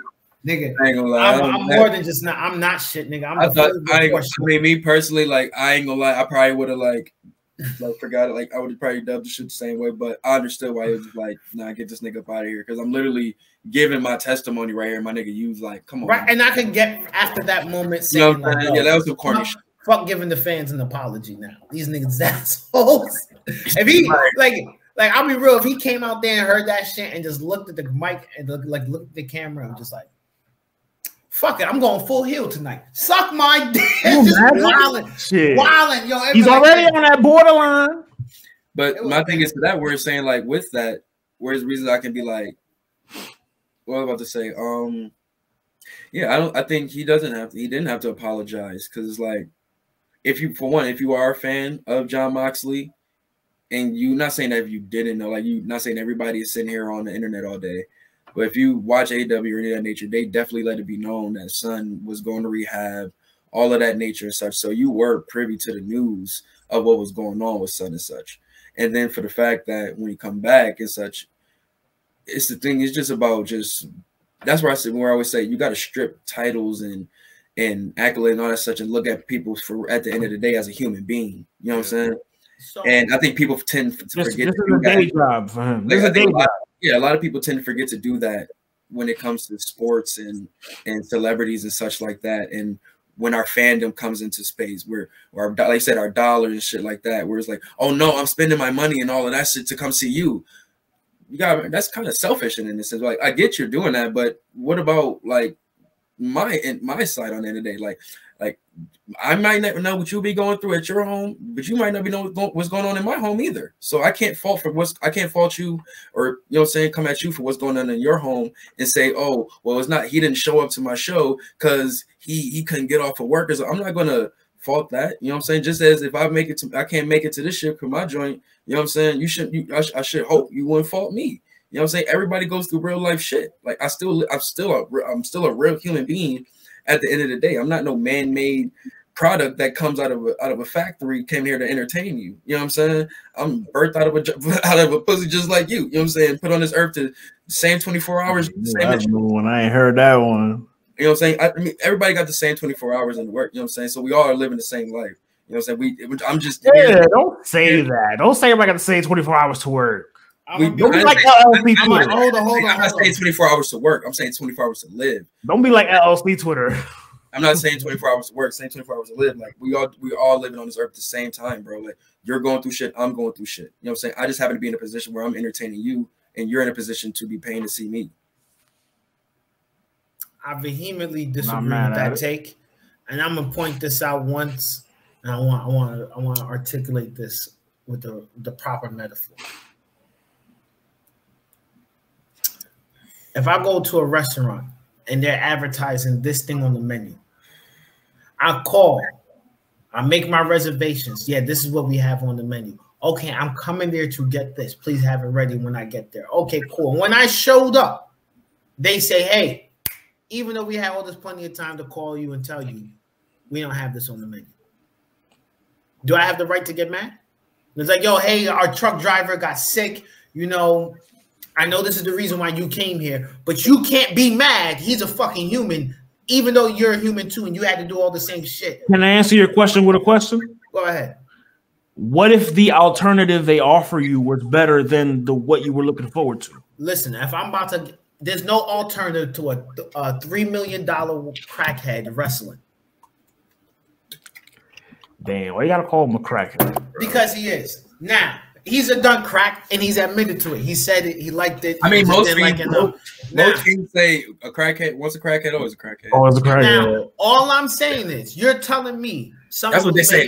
Was making. That's what they say. I heard. I just don't be in crack circles like that. He's making upwards of $3 million, and he's feeling sad.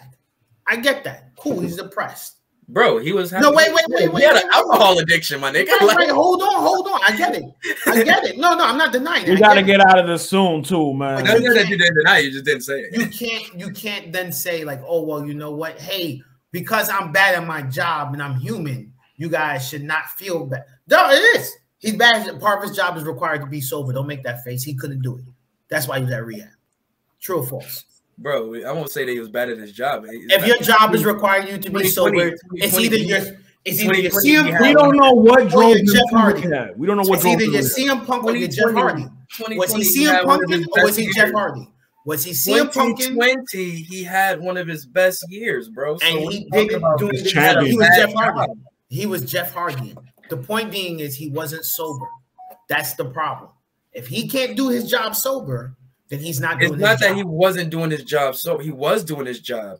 It's his at-home life that was getting fucked up, bro. He wasn't saying his work was getting fucked up. He was showing up to work. Okay. What we got next, man? What we got next? We potting now, bro. Don't do that. We potting now. Potting now.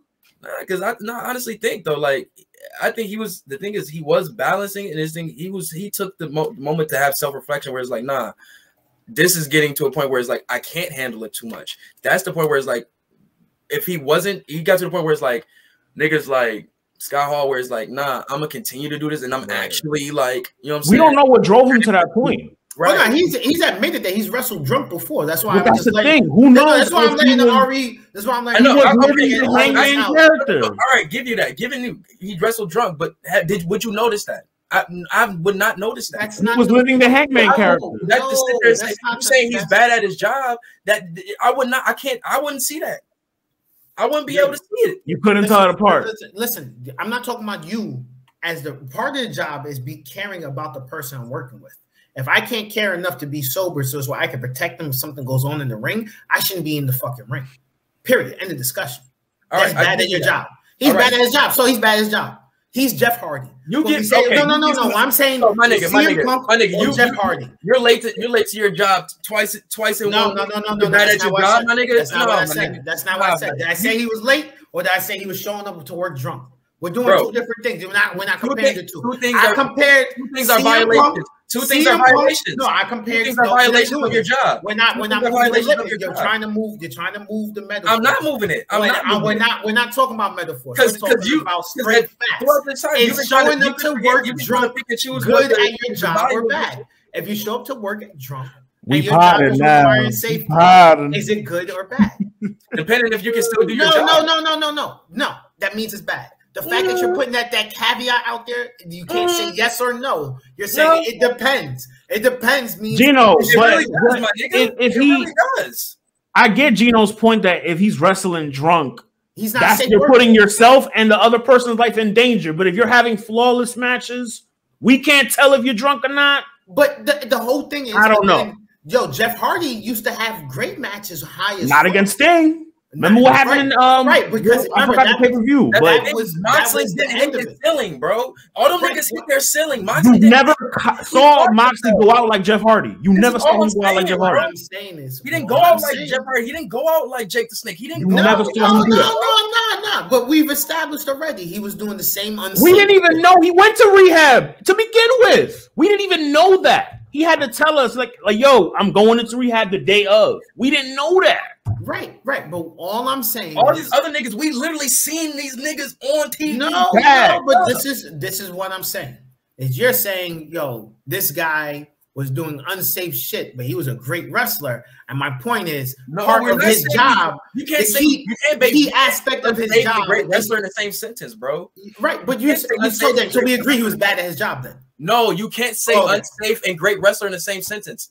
You just that don't make sense. Right. So what you're saying, that's what I'm saying. What you're saying. No, I'm saying what you just said didn't make sense. Right, but that's what you're saying. You're saying he's a good wrestler. You're saying he was bad at his job. You just said he was bad at his job, and I'm saying. But time out. You can't be so he can be unsafe and good at a good wrestler. We're saying he was a good wrestler in the ring. And I'm saying if you're a good wrestler, you're more than likely safe. And you're saying if you're a good wrestler and he's unsafe. And I'm saying that don't make sense. Gino, think about it. We didn't know he went to rehab till after. This is my point. If you're showing up to work drunk where you have to help and secure someone's safety, and the other person's safety is kind of required on you, you know, being cognitive of things. If you're taking anything to impair your cognitiveness, you're horrible at your job. You're now saying the person who's in the ring with me doesn't deserve to have as much of safety as possible. I think the point that no, I'm not talking wouldn't about know me, it. But you're talking about me as an audience versus, hey, we as adults recognizing, hey, this guy was shown to work drunk. That's bad. Not like, oh, well, he showed up to work drunk and he did a good job. Like, yo, if my school bus driver, I don't give a fuck how good of a driver he is. I don't want him showing up to work drunk. If you don't show signs that you're drunk at work is the thing. But the whole thing is, no one knew. No, people knew backstage. No one knew till it was the day that he was gonna go to rehab. Like everybody else found out. I think he was he texted Tony or something like that. Yeah, like we didn't. It was a shock to us when the news went out. I think if I'm not mistaken, he said like he knew, Renee knew, I think Tony knew, that like one more person, or that it was a shock to us. That he was going to rehab. No, I'm talking about people. Well, the drinking situation. Yeah. I mean, I ain't gonna lie. I don't personally know. I can only estimate. Nobody knew. Estimate. I don't know, bro. He used to take pictures of him with the bottle, just sitting and drinking it all the time. Right. But my nigga, that was part of the game. That's the same thing. That's the same way of looking at motherfucking what's his name? Page? No, not Adam Page. Stone Cold. Stone Cold though. Stone Cold with the beers, or Adam Page with the Stone Cold never went to rehab though. It was part of their tough guy. Also, it was part of their tough guy gimmick. You know what I'm saying? Same way we look at actually admitted. He actually admitted that he rarely drank the beer in the ring. No, that's like true. That was remember he said that like he would crack it. It's a part of the image. Mouth open, let it fall. It was at the end of the shows he'll drink it. No, I got you on that. But I'm just saying. But that, remember, like the thing with APA and all of this, like this is part of their image as the tough guys. We drink, you know what I'm saying. But the thing Sheamus does the same thing right now. It's their gimmick, right? But again, it's Moxley was just like, this is my real life, though, my nigga. Like, and that's the problem. It's we like he checked himself before it got too crazy, right? But the problem is he wrestled drunk. That's a problem. Did you know that? It doesn't matter if I knew that. That's what I'm saying. That's the point, though, bro. We wouldn't know that. So what you're saying is, I'm cool with someone doing something bad, and as long as I don't know. But once I know, I'm cool with them doing it because they got away with it. Versus the fact of saying, hey, this person literally was jeopardizing people's health and health. Because if Nia Jax was showing up to work drunk and clotheslining the elbow and but the thing, she was doing that sober. Right. No, I'm saying if she was doing that drunk, people would be fucking furious. Yeah, but she doesn't sober. Wait. Hold on. And that only makes Moxley sound better because he was doing this shit. He was wrestling and making niggas still wrestle safe. Like, no, because this is not a good worker. Like, no. What I'm saying is, you've already established she's unsafe, right? You said like, oh, she's not good at her job because people are getting hurt with her in the ring, right? But she already has that stigma. No. I brought her up for that purpose. I wanted you guys to say that point, to address and acknowledge, hey, we know when someone's unsafe and we don't like it. Now John Moxley's unsafe, but we like the way he wrestles. No, my nigga. That's what you just said. That's what you just said. No, it's not what I just said, bro. That is exactly what I not just said. I literally just said, we seen her hurt people in the ring. Seen my two eyes watching TV. She hurt Sasha. I remember that. Did not see John Moxley watching TV with my two eyes hurt anybody in the ring. Have you? Ever? No, never. No, that doesn't change him from being unsafe. Case closed. The fact of the matter, he says, I wrestled people drunk. You're now unsafe. Period. End of discussion. You don't get to say, oh, I was doing everything right because this guy didn't get injured. Well, you didn't show up to work sober. It doesn't matter if you did it right or not. You fucked up at the beginning. End of discussion. My nigga, yo, I cheated on my wife when I wore a condom, so she, the other girl didn't get pregnant. You cheated on your wife. Yo, but I did everything right. I fucked this girl. I gave her the greatest sex of her life. But you cheated on your wife. Do people fault Michael Jordan for shooting a foul shot with his eyes closed? No, I don't care. But would that be something smart to do? No, there's plenty of people who is that smart basketball play? No, it's 100%. People cheer it on. People cheer it on and make it accolades to why he's great, right? No, that's not one of the things they talk about. Oh yeah, Michael Jordan was shooting free throws with his so eyes they don't closed. they don't always That's shoot one of the greatest. do it with his eyes closed. Kobe's done it. LeBron's done it. LeBron's missed doing Yeah, that a lot too. They compare it to who doing it first. Steph's done it. I'm saying, and who made it great? I think it was Larry Bird who made that great, to be honest. But the fact is, they make it's a great thing to do, even though it's something bad. No, I'm right, and it's like if we talk talk about their greatness. Hold on. If we talk about Steph Curry, remember people were trying to make it seem like Steph Curry was like, oh yeah, Steph Curry was the greatest shooter of all time off the strength of the way the Warriors was playing ball, and it was people had to come out and say no, it's because the rules changed that allowed the way he plays to be considered the norm. Because before, if you're taking half-court shots. Because remember the way the hand checking was and stuff like that, a nigga could literally just push you off the shot and that's it. Right. That's how they did Jordan. Right. So rules change and suddenly things change. Mm-hmm. We can't say that Jordan's suddenly shooting with his eyes closed and doing stuff because that's low IQ basketball for everyone else. It's acceptable. That's still bad IQ basketball, nonetheless. We don't see a lot of the stuff Michael Jordan was doing was considered bad IQ. But it worked because the nigga was fucking a freak of nature. True or false? Adds to his greatness. True or false? True or false? It added to his greatness. So I want to understand, how does John Moxley showing up to work drunk, wrestling people, putting them at risk, adds to his greatness? No. No. Explain that. Explain that. You just totally changed what we just said. No, because you're saying like, yo. No. We're literally just talking about people doing bad stuff and adding to the greatness. He didn't hurt nobody, so he's a good wrestler. He didn't hurt nobody. He went to his job, did something bad in your eyes, and still in his own eyes too. He admits it, but he made it look good. Wait, so I want to understand. But did he admit of hurting somebody? Did he admit I'm so bad at my job, I need to go to rehab because I'm a danger to myself and others? And he never said he was he's great at his job. That's not what he said. He's great at his job. That's not what he said, bro. So bro, if drinking is affecting my home life and my shit, like my personal life, yes, I need to go to do work. If he's trying to work drunk, he's going home drunk. He's spazzing drunk. The nigga. It's not just work, bro. That's the thing. It was his whole life, bro. I'm not saying just his whole life, right? But I'm not talking like I don't know what he's saying to Renee. I don't know if he's going back home and challenging Renee to a 2 out 3 falls match. Okay. All I'm saying is he's in the ring with people who aren't his wife and he's showing them drunk. That there makes you a danger. Got her in that bullet choke.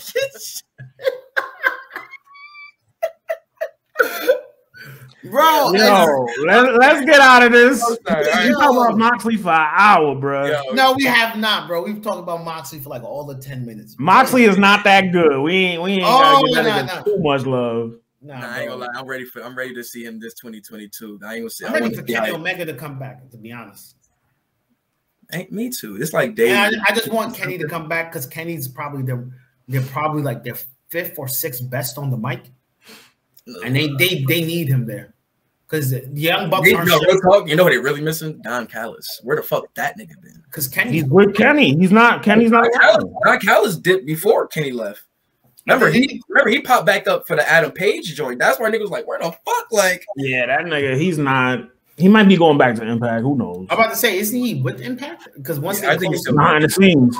Yeah, behind the scenes, he's one of them niggas. Yeah, once they closed that door, it was like gone. Yeah. But all right then, man. So y'all want to talk Royal Rumble matches, or y'all want to get into some other shit? Damn, this bitch is thick as thick mayonnaise. While we're here, let's get into some other shit. Let's get into some other shit. I remember her from the nigga, I know I use nunchucks. I'm real nasty. No, that's the NXT word, right? Yeah, word. I used some nunchucks when I was sick. But yeah, I seen her on the Chance show on the NXT channel. Yeah, and I was like, yo, she is thick. Yo, WWE been signing some joints. Joints. Yo, joints. I'm like, hey, yo. Like, hopefully they don't all just get subjugated to being ring announcers. But man, nah, because JoJo carved the lane. JoJo still was cooking. We're not talking about her. Charlie too. JoJo really hurt my soul, B. Shit, I mean, that was my woman, man. We could get into top 5 Royal Rumbles. Top 5 Royal Rumble matches. And this is just like actual, not the actual Royal Rumble matches, because there's some fire Royal Rumble. Just the pay-per-views. Yeah, because there's some fire joints, bro. In my I already know I'm gonna have what's my joint? What was it? Triple H and Cactus Jack Hell in a Cell. Oh, 2000. That was the street fight. Ooh, that street fight. Yeah, street fight. Oh my god, that was so fire. I love that match right there, bro. What else was some of these joints on here? 2002, man. Just that whole show. Like you had Vince versus Ric Flair. You had The Rock versus Chris Jericho, and then you had the return of Triple H at the Rumble. Oh, you know, it's another one. Chris Jericho, Chris Benoit ladder match. I think 01. Oh, 01 was the last Attitude. I think, was it the last Attitude Era? Yeah, that was the end of a lot of Attitude Era shit. That was a lot of that was the end of a lot of them shits. But that's one of my favorite joints. 2003 too. With the return of Lesnar? No, the return of Undertaker, and then Lesnar was there too. Lesnar had to fight Big Show at the beginning of the show to get his spot, and he got number 30. You talking about the Rumble? Well, I was just picking out actual, like regular matches, just actual matches and shit. Throughout like my favorite actual matches and shit. And I was brought up like Triple H versus Cactus Jack street fight, Chris Benoit versus Chris Jericho ladder match. We might be smoking that Niner pack soon. Yeah, fuck that. That's not surprising. But what's another? I actually just love the '92 Rumble with Ric Flair. Like, just a match. Yeah, that shit was just some fly shit, bro. Like that really was some fly shit. What's another one of my favorites? 2007 was cool too because it had Umaga and Cena, that street fight where he did the STFU with the ring rope. That was fire. But no, bro. What is your actual I'm not. That was a different Cena though. That was a different Cena to be honest. I'm trying to find like super Cena. I'm trying to see actual. You talking about matches? Matches, I say 2004 with Benoit. That story they told with Benoit, he was like the number one, and then he had Big Show over the ring, and that whole struggle from them 5 minutes of him pulling Big Show down. Dope story, dope match. I think that was the first Royal Rumble that I seen that had they were creating storylines for WrestleMania. That was the first Rumble that I seen that did that shit. Like the match. I'm trying to think. What was another fire joint? I can't think. There's really some dope, like little random, like Royal Rumble matches and shit. Was Taker RVD at the Rumble? No, that was Vengeance. He dragged the nigga. It was like, I'm kicking RVD's ass. Yo, we don't give heel Biker Taker. I do. Nigga. I do. The build up with Flair. We fucked up David Flair. Yo, get that man his fucking applause. He was on his fucking bag, yo, like really whooping niggas' asses. Like he was like, "Wake up, boy! I'm kicking your ass." But not like Gino. What's some of your favorite, not the 30-man Rumble matches? Like, what's some of y'all? I want to talk about that next week. What's some of your actual just Royal Rumble card matches that y'all? What's some of y'all favorites? It's so many that's just random. I think a lot of those end up being forgotten. I'll be real. I think we were talking about this earlier. The Royal Rumble never was. I think also, we were talking about it earlier. As a kid, the Royal Rumble, SummerSlam. The Royal Rumble, SummerSlam was a fire pay-per-view for the most part. No Way Out. No Way Out. No Mercy. Unforgiven. The winter pay-per-views were wild. All the fourth quarter joints. Yeah, they were wild in the fourth quarter because that's when niggas was yo, everyone who was gone for the early part of the year came back. Niggas was yo, I'm taking my break now. All right, take your break because you're not gonna be at Mania. So it's niggas were gone. But you'll be at SummerSlam. Yo, cool. They'll come back right the month they knew the Raw or the SmackDown either right before or right after Mania. Oh my God, it's Sammy's back. And it's he's gonna be at Mania. Unless you're Triple H. Yeah, But then Triple H only had one real pop that I can remember when niggas was like, "Holy shit!" That's the one. The leather with the leather jacket with the denim vest over it. Where he came back, that was at the Garden, I think, too. Yeah, that's when he debuted the "Time to Play the Game" music. That was because remember before they had this thing on the Cerebral Assassin. That shit was lit. Oh my god, that was better than that. That was they made that shit Stephanie theme, and I was like, that's disrespectful. You don't give that to her. Yo, man. I'm trying to see some more other joints they have. Was Triple H and no, not Triple H. There was like a last man. Triple H and Shawn Michaels.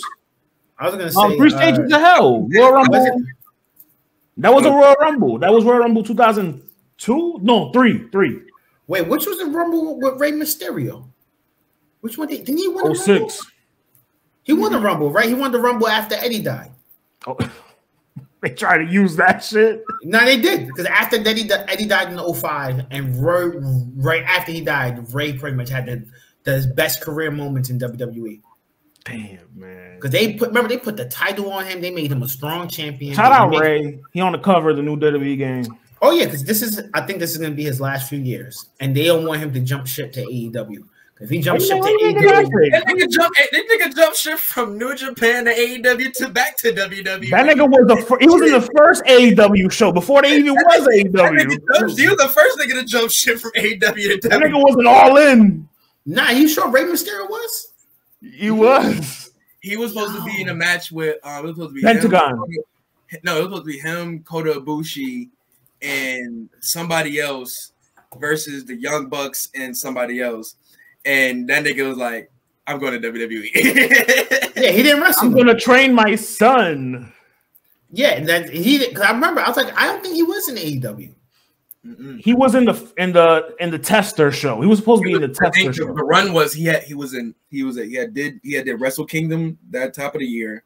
Mm-hmm. I think he was doing some dates at in England with WCPW. And shit. They tied it up when he first started coming around with the GOAT moniker on his shit. Then he got booked for All In, and then that's when he went back to WWE. Right, he looked a lot bigger too, right? Yeah, he put a little more muscle. A lot of people was like mad about that because it was like, wasn't this nigga like contracted? This nigga said, peace. Nope, because it's like I don't have. This y'all gonna cut me anyway. I'm gonna be real, and this is as much as y'all love like Tony Khan and them. This is like, look, I don't love that nigga. Fuck him in the Jaguars. He probably didn't trust a new company that much. He'd rather go back to somewhere he was comfortable. And fuck him in the Jaguars. This is real talk. If you get told, hey, you come here and put your kid on TV, we're gonna make him a champion, guaranteed. We're gonna make sure he goes down the same legacy book. And it's like my kid, your kid who's been here, he's already on our TV. He's a legend already because they had the custody match with you and Eddie. The custody match? Custody match. Dominic? I thought you said custody. The match of custody. Oh, wow. Oh my god. Yo, can I get a gunshot? Yo, my shit, dog. I'm sorry. Wow. I thought you said custody, big dog. Wildin', bro. It's a sick Negro. It's a sick Negro. So anyway, what I was saying was, you put that out there. It's hard for you to say like, yo, hey, come wrestle over here and lose to the Young Bucks. He ain't gonna lose to the Young Bucks either. Oh yeah, he's golden. He was losing that match. Nah, I honestly think he was gonna win that shit. Yeah, and they had Kota Ibushi on his team. Yeah, they were definitely winning that match. Nah, the Young Bucks don't let better wrestlers beat them. They definitely let them beat them. Kenny Omega and Kota Ibushi beat them. Nah, but I don't think if Rey Mysterio was there, they was letting that happen. Tell you, I'm pretty sure. Look, the Young Bucks. Look, this is how it is. Rey Mysterio leaves WWE and goes to AEW. Do you know all the high-flying Mexican motherfuckers are freaking out? Bro, you gotta think about it, bro. He wasn't in WWE for years when he was about to go to WWE. When he was about to go to AEW. Him going back to WWE was his first time back in some time. Right, and what I'm saying is, there's a reason why they went hard to keep him from AEW. All he goes there, AAA. All the Mexican wrestlers, all the Mexican ligas, all the Spanish leagues are Rey Mysterio. Didn't he? He was in Lucha Underground. Right. What I'm saying is Rey Mysterio solidifies your league to all Spanish audiences, flat out. Nigga, what? Bro, what? Like fucking Humberto Garza and Dale. What's your boy? What's the other nigga? What other nigga name? Carrillo. Yo, my man, that guy. Listen, keep it a buck, Loso. Them niggas. Rey Mysterio pop up on the program since WCW days. Rey Mysterio pops up on the program suddenly. You know, all Spanish people be kind of leaning in a little bit harder. Like, is that we right? fuck with Eddie back in the day in WCW. Super tough. But don't even front though. Eddie was fire. He was Ray when he had the little FUBU jumper and shit like that. He was like, that was my nigga's wild, and him and you get that. Yo, it's like, yo, that nigga's wild. FUBU jumper at that's the crazy thing. I was really introduced into Filthy Animals. Yeah, bro. Like I seen Eddie was a member. Like I ended up going back and watching shit. They would show clips or whatever. But when I seen that nigga, that dated. That was Rey Mysterio with the. I remember Rey Mysterio. Eddie was that too. Right, I remember Ray from the West Side. I remember Ray always masked up, and I remember seeing like, what the fuck. But then this is what I'm saying. So like when I remember when Ray came to WWE, it was. I remember people who were WWE, WWF diehards, and they heard of Rey Mysterio. They was just like. I was one of those. That's the only person I watch on WCW. His first match was against Kurt Angle. They gave him a machine first. And their chemistry over the years was amazing. They wowed out. Bro, him versus Big Show is always a top 5 match. But yo, let's keep it a buck. Yo, you don't front. Remember the Great Khali popping that nigga's great, spitting out blood. That was the downfall of that nigga's career. Nah, that wasn't the downfall of his career. That was the downfall of that. When he won the world title and then Cena won it the same night off of him. That was the downfall of his career. Oh my God. That's when that nigga looked like, damn, the push is over. They really don't like me, man. My shit is really but yo, you got real talk. Rey Mysterio. It's over. As much as people look, it's all that right. nigga was looking like when Flash became the leader of the group and shit in 5 heartbeats. Damn, it's over. Yo. That nigga came back with his son like, how does it feel to be me? Son. Come on, y'all know I know that movie like the back of my hand. Bro, look. These is my joints. Rey Mysterio goes to AEW and signs with AEW. He is guaranteed. He's gonna no. I'm saying. Just say this happens, right? He go like back in the day, like he's one of the day one signings. Mm-hmm. Him and Jericho, like those are because think about like this: Rey Mysterio there. Oh, he's definitely getting the title. He's getting the title. He's either the 3rd or the 4th champion. For sure. Like I think if. In between Moxley signing and like that, he would have been one of those champions in between. He would have been him and Chris Jericho probably would have torn down the house. Mm-hmm. No, I'm lying. They wouldn't have let Jericho and him go out. No, they wouldn't let him. I think so. Just because they would have did some old WCW. No. Nah, they're not gonna let WCW is not supposed to look good in WWE's eyes. They're not gonna let him do that. I'm saying right now the reason why they wouldn't do that is because as much as shitty as it sounds. Le Champion, that was a great run for him. Mm-hmm. He would have had a shitty match with fucking Rey Mysterio at the age. That's tough to say because Ray's lost a step and he's lost a step. But I agree with that. I agree with that sentiment. But it's because me seeing like his match with Andrade and seeing like Chris Jericho matches with Orange Cassidy and being highly impressed with those. Right. Young people. And that's where I say where it's like with Ray is like he still has a little bit of it in him where it's like he can still give him that speed and like, you know what I'm saying? And they're both good, like, you know what I'm saying, minds creatively in the ring. So it's like I would like to, but I do agree with you. They do both have lost a step in this shit. We have seen the botches and shit like that where we used to see these was the guys that the last thing you would expect. You know what I'm saying? Well, not so much with Ray. He was always reckless sometimes. That's going with taking risks though. But that's neither. I think that was enough wrestling talk for today. Hey man, it's that time, man. It's almost Mania season. Yeah, I thought we was gonna cook the Titans at some point. We wearing our Bengal colors. Oh, I mean, once again, we already know they are the most overrated team in the NFL. We gotta like that pack form. Oh, it's already rolled. We gotta like that. You know what I'm saying? I got the stripes. Got the orange on. Gino got the Titan blue on. I'm just sealing the gaps up, just like how they did on that 2-point conversion when they blocked Derrick Henry. Yo, and the Packers might be turning into a pack too. Remember that? The Niners just blocked a punt and they brought it back for a touchdown. They just tied the game up. I'm about to pull this shit up on my phone while we're watching doing the shit. But yeah, man, I'm interested in for tomorrow's game. Well, when it come out, it'll be today. Whatever. I'm rooting for you niggas. You will never hear me say that, but I'm rooting for y'all. I'm not gonna cap, bro. I'm for versus the Chiefs. I'm rooting for the Bills because I want to see them get over that hump. Like seeing what Stephon Diggs like last year, while standing out watching the crowd and knowing like that they almost could have. And like I told my Dukes today, forget that game of the regular season. Like the Chiefs. Did the Bills win that game? I believe so. I don't remember. I can look it up, but I still said forget that game. Oh no, they did. They killed them. It was on Sunday Night Football. Yep. They killed them. I remember that. And I said forget that game though, because the Chiefs how the Chiefs started their season is not the way they ended their season. Facts. It's a different team. Me? They back to the same ways. So remember them how they were in the playoffs last year. That's what you getting. Team you prepare for. You feel me? And Mahomes, that's him. Mahomes, he that nigga. He's him. And he's still scary. Exactly. So it's like I just had like, yo, forget that shit and be prepared.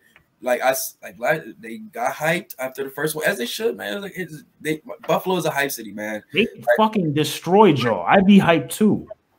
And the thing is, like, no, I mean that was a rivalry game, so I understand that. But I'm talking about last year. It's just they were happy to be winning the first round. I'm like, yo, y'all know who y'all got next, so just chill and be ready for that. You know, low key, he's the best quarterback in the playoffs so far. Him and Joe Burrow. I mean, Brady played one game, bro. But just eye test. I'm talking about the eye test. It's all good, bro. I ain't mad at that. One nigga had a perfect game. Joe Burrow. You know what I'm saying? Well, but Joe Burrow got sacked 9 times. What the fuck? I'll wait for you to say that. I'll wait for you to say that. He won the game. That don't matter. Got sacked 9 times. I literally seen the where what was it? I think it was like 50 points. The nigga just literally ran directly. Like nobody touched this nigga. Nah, he won the game, dog. That don't matter. That's empty stats, empty calories. That game was beautiful because it was all defense. All defense. And I was just like, yes. Derrick Henry got a touchdown. There's a turn. They made that. They stopped that nigga on the 1 yard line. Oh, I love it. Every time they stopped him, I loved it. I was like, yes. Me of that Super Bowl that they lost when it was 1 yard short. Where all that King Henry shit at, nigga? Right. That nigga's a fucking what they call them niggas? The Jokers. Oh, he's not a Titan. You ain't a pimp. You a fairy. You ain't a pimp. You a fairy. I got the Buccaneers winning tomorrow, and I got the Bills winning tomorrow, just for chaos purposes. I want to see Breeze versus Brady to see Joe cry again, and I would like Rodgers. He retired Breeze. No, I said I want to see Joe cry. No, but you said you want to see Breeze versus Brady. Oh, sorry. Look Brady did retire Breeze. Look at me excommunicating Rodgers out of the conversation like most people do. They tied up right now. He looking like a pack. He looking like a pack. Go pack, go. Go pack, go. But nah, I mean, like I said, the NFC always usually got good games. Like this was a good week for playoffs. I ain't think they got the ball and it's under a minute left. Let me see the Niners. Let me tune in. But yeah, this has been a good divisional. I'm not even gonna hold you, man. This first day, I gotta work tomorrow, so I'm gonna be watching that shit at work.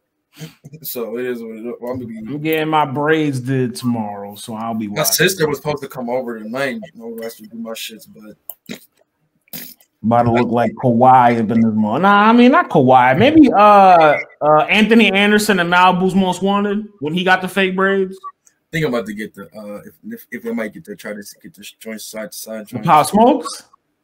That's what they call them. The 2020 Geechee, the early 2020 Geechee. I seen a pic. I just happened to see a picture with Oh, can you hear that? Yeah. Joe Buck is gonna sue us. But nah, I did watching. I seen a picture with Georgia Smith and Brent Fayez, and I seen it. They were clean. I was like, oh yeah. What? In the studio? Oh no. It must have been a picture from when they did their last song. That Nobody But You record. But yeah. But speaking of music, let's get into this new Che Noir album, man. Let's talk about it, man. Che Noir, food for thought. We've been waiting for this for a minute. Yo, call this nigga Drake. This nigga Joe. Sorry, Joe. Oh yeah. I know. Well, he might be stressing a little bit. Let's wait till let's give him a minute. Yeah, this game might have. He don't talk about nothing else right now. But Joe, we want the Niners to win for chaos purposes, brother. I've been finding this hilarious, but Tory Lane's album, the Alone at Prom, they're starting to delist songs from it because he ain't clear his samples. Yeah, I think Madonna was the first one. Madonna was the first one to shoot at him. Enchanted Waterfall's gone. And that's my shit, my nigga. Yo, I was tight, bro. They took it out. No, they didn't take it out. Yes, they did. Well, Spotify, they did. On Spotify, so on. Oh, you need that? You niggas need Apple. That's why. Oh no, it just didn't happen for you yet. Yeah, it just didn't happen for you yet. She's getting that until she gets that. No, I think it was George Michaels. I think who did it. George Michael. Okay. Yeah. Hey, well, that one was probably Amazon Music. That one was probably the label. Check my Amazon Music. And I still got Tidal too. Yeah, I can. Yeah. We doing it up over here. Niggas need Apple. That's what it is, bruh. You know when all else fails, I can still download music, nigga. My forecast, I give Arri 3 months. iPhone. I can still download albums, nigga. 3 months, niggas gonna have an iPhone. I still know the sites. You better have an iPhone in 3 months. I bet you ended up forgetting all of your little downloaded sites, didn't you? I got a favorite section.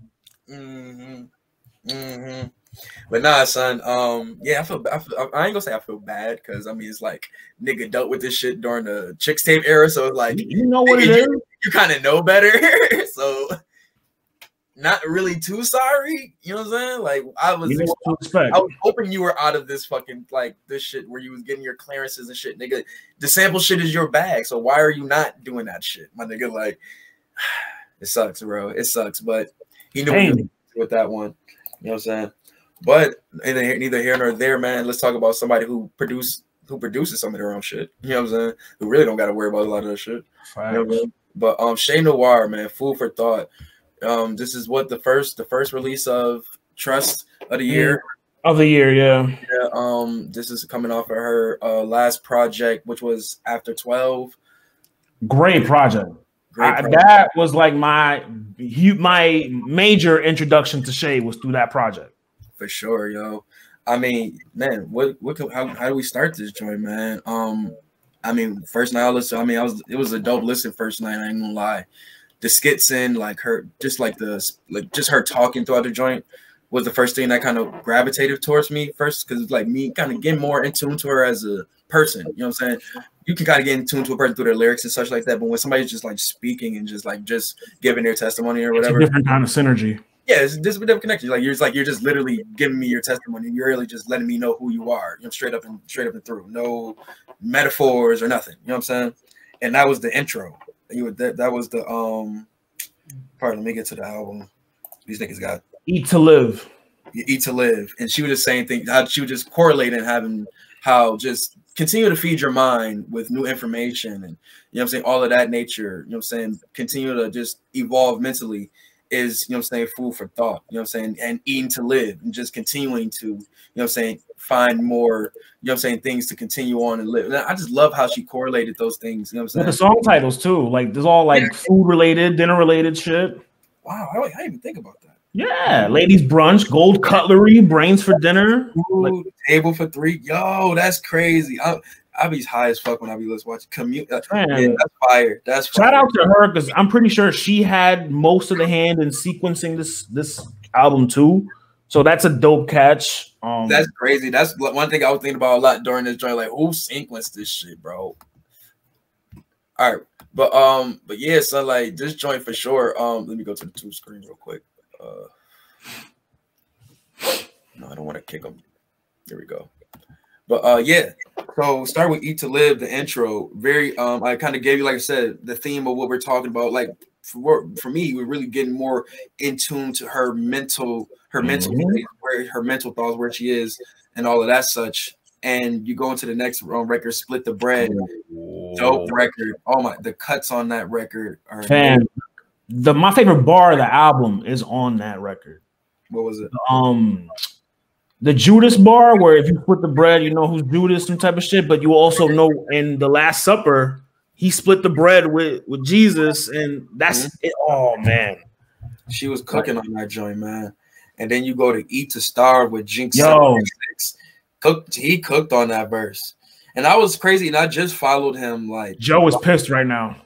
I bet he is. The Packers just lost. They got the field goal. The Packers just lost. Go Pack, go! Go Pack, go! Get out of here! Brady didn't even have to eliminate him. Baby Brady did. Damn. Son, the Niners. You let Baby Brady beat y'all? Damn, son. Go Pack, go! Holy shit! Smoke Pack, smoke. They sent them niggas packing that. Yo, the Niners. Listen, man. Hey. Send Joe the link. Oh no, you know he getting the link. So, but back to what we were saying though. Back to the album. Eat or Starve. Like I said, they both went up to that joint. Jinx 716. Like I said, just followed them last year. Just trying to get more in tune with like a lot of more artists. Like I said, the city's bubbling right now.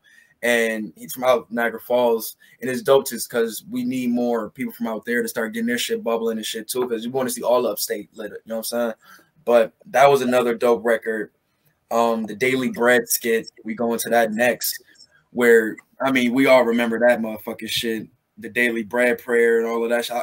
I went to a Catholic school as a kid in elementary, so I remember that shit. I ate at somebody's house, and we did it at their house. Yeah, we had to say that shit before lunch. The whole fucking Daily Bread prayer and shit. So that shit, I remember that shit reminded me of school and just being a kid. And like I said, growing up Catholic and all that shit. But Bless the Food. That was that one. Like that was that one. Let me go on and play that one real quick. Well, my joint is the one that comes right after. Oh, okay. No, I feel you. Oh, okay. You know.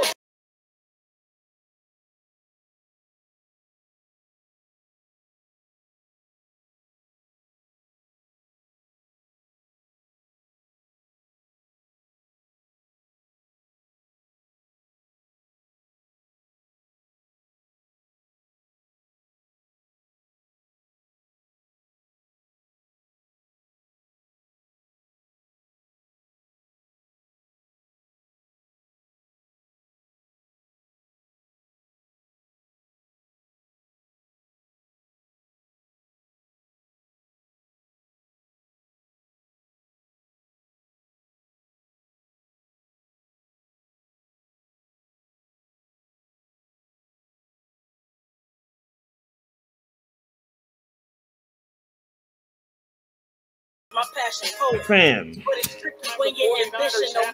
She be rapping, bro. And this is the thing too. Her delivery, like it's her delivery, like it's that, like, and no disrespect to her, is that scruffy, that kind of like that. I love that. You know who she gives me vibes of? It sounds like that grit. You know what I'm saying? She gives me Raekwon.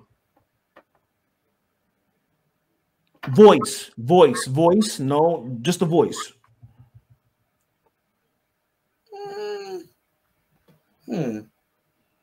Back your focus. Murder was my obsession, and nurture was like that scruff kind of, like that grit. It's the grit. More spec, if anything. Definitely not you, God. Let's not do that. But neither here nor there. She has a great pocket. You know what I'm saying? she has a great pocket that her flow, she gets it. Well, I'm saying a great pocket. She gets in different pockets at that. Yeah, she can get in there. She showed that on a lot of these different records too. You know what I'm saying? Like one of my favorite lines she had on here too was what she said. Great sex and great work or some shit like that. I don't got time. It shows that I can't get rest or some shit. I forgot what the line. It was so cold, bro. It was such a cold, slick line that a man or woman could say it. You know, she's talking about real shit too. That's another thing. Like she's talking like I know in After 12 in the intro, not the intro, but in After 12, I think it was Cruise Control, where she was talking about how she had a dude who she like built up and then he let like they broke up. Like she's talking about talking about that shit in this joint too. I think it's I think it's Communion. We're gonna play two more songs off this joint. You know what I'm saying? And then we can take talk about next song I want to go into is Ladies Brunch. This is the song of the album for me. Now, as soon as I heard this, I think this and Table for Three for me. I like this more than Table for Three. It's 6 spitters if you know what I mean. They all spat on it, and that's a fact. I give you that's a fact. They all spat on it. Pause. That's a fact. Oh, no. You gotta relax. But, wow, horny bro. Where's the horny police? We need them. But, hold on. Ladies Brunch, man. This was, oh my god, bro. This is just shows like why Griselda and Trust, like they got some heavy hitters, man. Well, Griselda, Trust, and fucking drum work. Let's keep it, you know what I'm saying, all the way through. But let's go into this record, man, because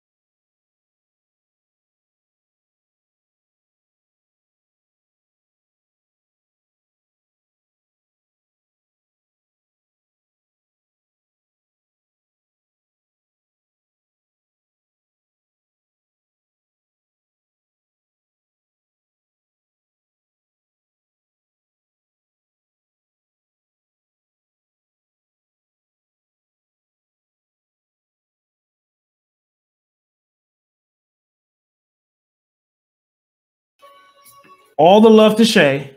All the love to Shay. Great project, dope song. She had a great verse. The Close Your Eyes line was fire. She got 8 twice on this record. You like Armani verse over Shay verse? I don't know. Because Armani she was barking too. I don't know. All I know is Love got the best verse. Of course, yeah. Love needs to, you know what I'm saying? I need to see more. Well, she's gonna be in you gotta check. She dropped something last year. She just didn't put it on streaming first. I was just about to say that. Please go check out her last year. I think she ended up putting it on did she put it on there? Is this it? The self-love? No, I don't think this is it. I don't think it's the self-love joint. It might be on self-love, yeah. Self-love is on Apple. Did she drop something 20? I think she dropped something 2021, but I think she put it on like Audio Mac. That's where I listen to it on. I might be wrong. But she definitely got some music, but I can't wait for like her actual like project to come out, because that I'm gonna be front and center for that motherfucker, yo. Look at how Shay's cooking with Trust, putting out projects, quality projects. I'm interested to see, like, I know we talk about Shay, but I just want to, because we don't talk about Love enough. And dog, like, just the little connections she's been like showing that she has. I can't wait to see like some of the music she pops up with, because it's not just gonna be hard rap shit. She's gonna give us like some like dope R&B shit type shit too. Like what she multifaceted. Like the one thing that Shay brought up, like on the Jinx record, like her label at the end, I think that she either has or is creating Poet Society, which you can understand, in which for a lot of her music, she sounds like she is a poet. Like you know what I'm saying? Like those interludes were spoken word. Right. She's a poet. She's a rapper also. And I think the people she puts herself like with Love and, you know what I'm saying, stuff like that, these are same people too. You know what I'm saying? And I think Jay Ski's also like, you know what I'm saying? Like-minded people. Yeah, these are poets that are just become rappers also. You know what I'm saying? And I think I'm grateful to just be listening to these guys in the beginning stages. You know what I'm saying? They are great at these stages. Are we able to see them progress more? You know what I'm saying? But this record, fire.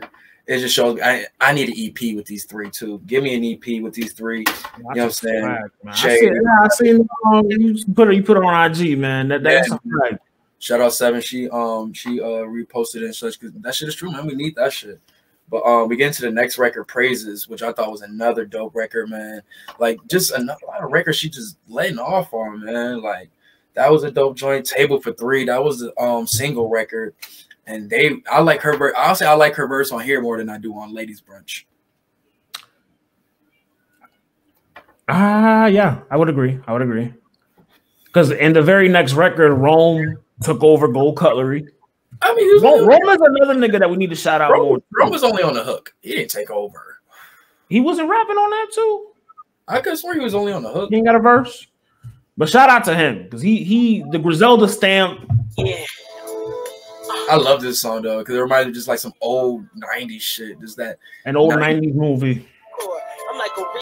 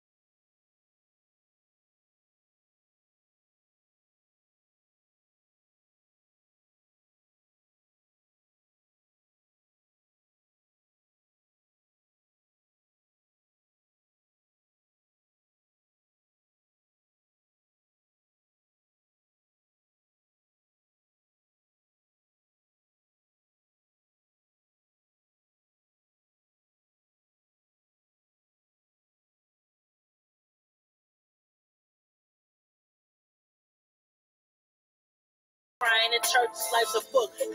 Yeah, man. That was a dope record. That joint, did she go into the hard brains for dinner where she's like, let me just gonna get on some straight rap shit with y'all for real. That shit was hard. I love the water to wine skit too, though. That whole from the grape to the being crushed and being picked into, you know what I'm saying? All of that shit, like that analogy. And communion goes into that's the wine. Is my second favorite record of the song. Cause dog. It's a dope closer. Yo, I ain't even gonna lie, man. Like that was a great closer for the shit, bro.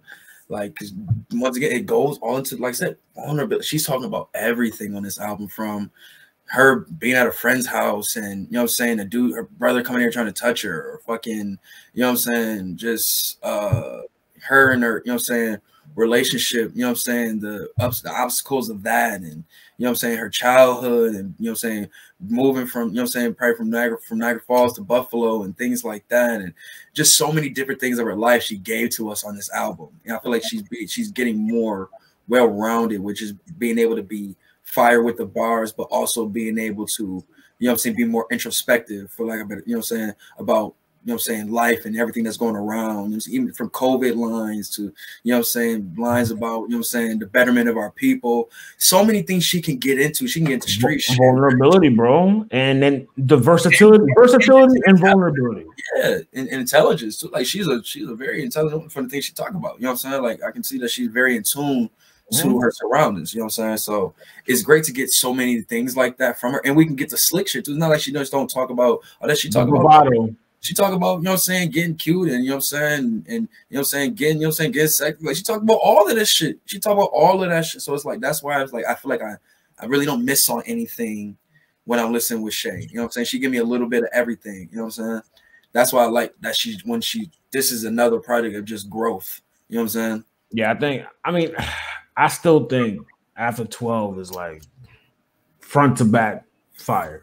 Nah, I don't mind that. But that's the thing. That's the thing we need to talk about. Her catalog is really, really fucking amazing, yo. Like, let's just talk about that real quick. She got that project with Apollo Brown too, as God intended. Like from Thriller to Hunt to Food for Thought, bro. She got heat, bro. Like, and if you Gino. Even if you don't want to count the first Thriller to Hunt 2 is fucking crazy, bro. Like, this is when she first started linking with 38 Special. Then you go into Juno and shit. Like I said, Juno was the step out joint. Then you go as God Intended, which was, like I said, a lot of art, real introduction for me as a full project, as you said, After 12 was. And I think just continuing, like, it's so many great projects that she have. That is like, that has to start being talked about, not even with just women, just in rap in general. And her doing her own production, albeit not all of it, but she still has her a big portion of her projects are produced by herself. The beats that she did was good. Yeah, self-sufficiency. That's important. Exactly. You know what I'm saying? Diversity of shit. You know what I'm saying? Controlling more of music. For sure, man. Shout out to Shay for this album. Definitely was waiting for this joint, man. This was a great album. Not much else to say, man. Like I said, can't wait for more, you know what I'm saying, in the future. But letting this roll out, man, this is starting off for me in the rap department. You know what I'm saying? This is probably my favorite project right now in the rap department. You know what I'm saying? I can say that. What's dropped so far? Okay. Okay. Magic started the year? Kinda, because it came out on Christmas. Yeah, that's last year, nigga. Yeah, because nothing major really came out. Yeah, we had Jones. Well, I still didn't listen. I still gotta listen to what's his name, Corday's album. I still have to listen to Corday's album. I didn't get a chance to spin that through yet, so that's another thing. And I still gotta finish listening to Gunna's album. Mach Hommy dropped a project this weekend too.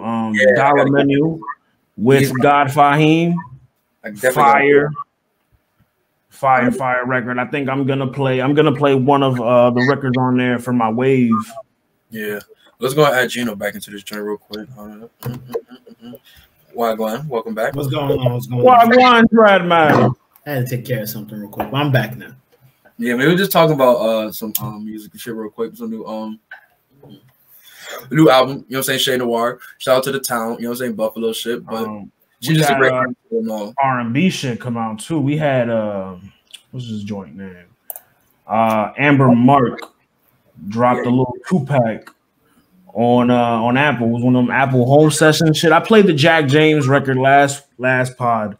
That was kind of like that. It was where they do covers of records. Mm-hmm. And Spotify does that too. Yeah, they did that. I think Devaughn did Untitled, and I think what's his name? Lucky Day did one. A couple of I think I found the Lucky Day one. Lucky Day one, I like that one too. But the first record is called Worth It. The second record is called is a remake of the Gautier record, the Somebody I Used to Know. Mm-hmm.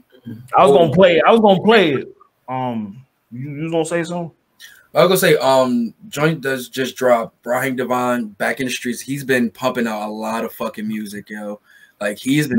You don't even know when he's dropping, bro. He had at least 3 projects within the last 2 years, bro. Between I think in the last 3 years, he dropped at least one or 2 projects. That's because the IRS on the door. Stupid. The last year he had to joint with Apollo Brown. Speaking of that joint, which was fire, and now he's back with B Boy Soul. I'm not too privy to this. I'm not too privy to this producer, but the songs on here are nice, dog. Like actually, I think I might play one of them as my wave. I'm mad because I should have played Communion. But Communion, I was gonna play that, but I was gonna play that while we was playing. But I think I played too many songs already. But Communion is enough. Oh, then I'll hold the Amber joint then. They gonna get us off everywhere. They keep playing music. No. We're gonna play our fucking waves. I was gonna play Communion as my wave, but I really want to play this Raheem Devaughn. But nah, he got a lot of good joints on here. But this Raheem Devaughn is always a good go-to when you just want to hear some good R&B. Like he's always a go-to when you feel like R&B is getting 2 different mini podcasts or whatever. Raheem Devaughn is just that smack back to reality. You know what I'm saying? Because I feel like he can go on some like rap shit. He can give you some dope R&B joint. He can give you the raw soul and all of that shit, dog. But that drop, an artist I'm new to, Eluj, I don't know how to say his name, Eluj or something like that. But he got an album out called Circumvent, which is pretty nice. Vado dropped the project, a good project. I gave it a spin. This shit is fire. Vado, or Vado? Vado, like formerly Cameron. Mm-hmm. He put out something fire. Another joint, Ant Clemens Foreplay. A couple weeks ago. Yeah, that's an hour's joint. Yeah, I really gotta listen to that joint, bro. I listen to that one right there, boy. I tell you, boy. Our playlist. I tell you, boy. I think I added one of them songs to it. But I added a song from that Raheem Devaughn joint too. But other than that, man, let's get into the waves. Oh, Griselda playlist out now. Go download that on Apple. Get your bars on sponsored. I'm ready. I'm in tune to this. If you check out Mary J. Blige, she dropped the what's it called? Oh my god. That Good Morning Gorgeous fucking with Davies? Nah, the track list. I ain't listened to the record, but that track list looking type right. Oh, what it look like? Anderson .Paak on there, Davies, Usher. And I think it's a couple names I heard. Davies' record is random. I'm really interested to hear what her and Anderson .Paak put together. I'm really interested to see what that sounds like. But yeah, man, let's get into the waves though. One of y'all could go first because I can start mine. I was about to say I could do mine. Okay, go ahead. Oh yeah, all right, here we go. Sugar Love. This is Sugar Love by Raheem Devaughn, Boy Soul, and the Hamiltones. If you remember the Hamiltones from Anthony Hamilton. This is Sugar his group. Yeah.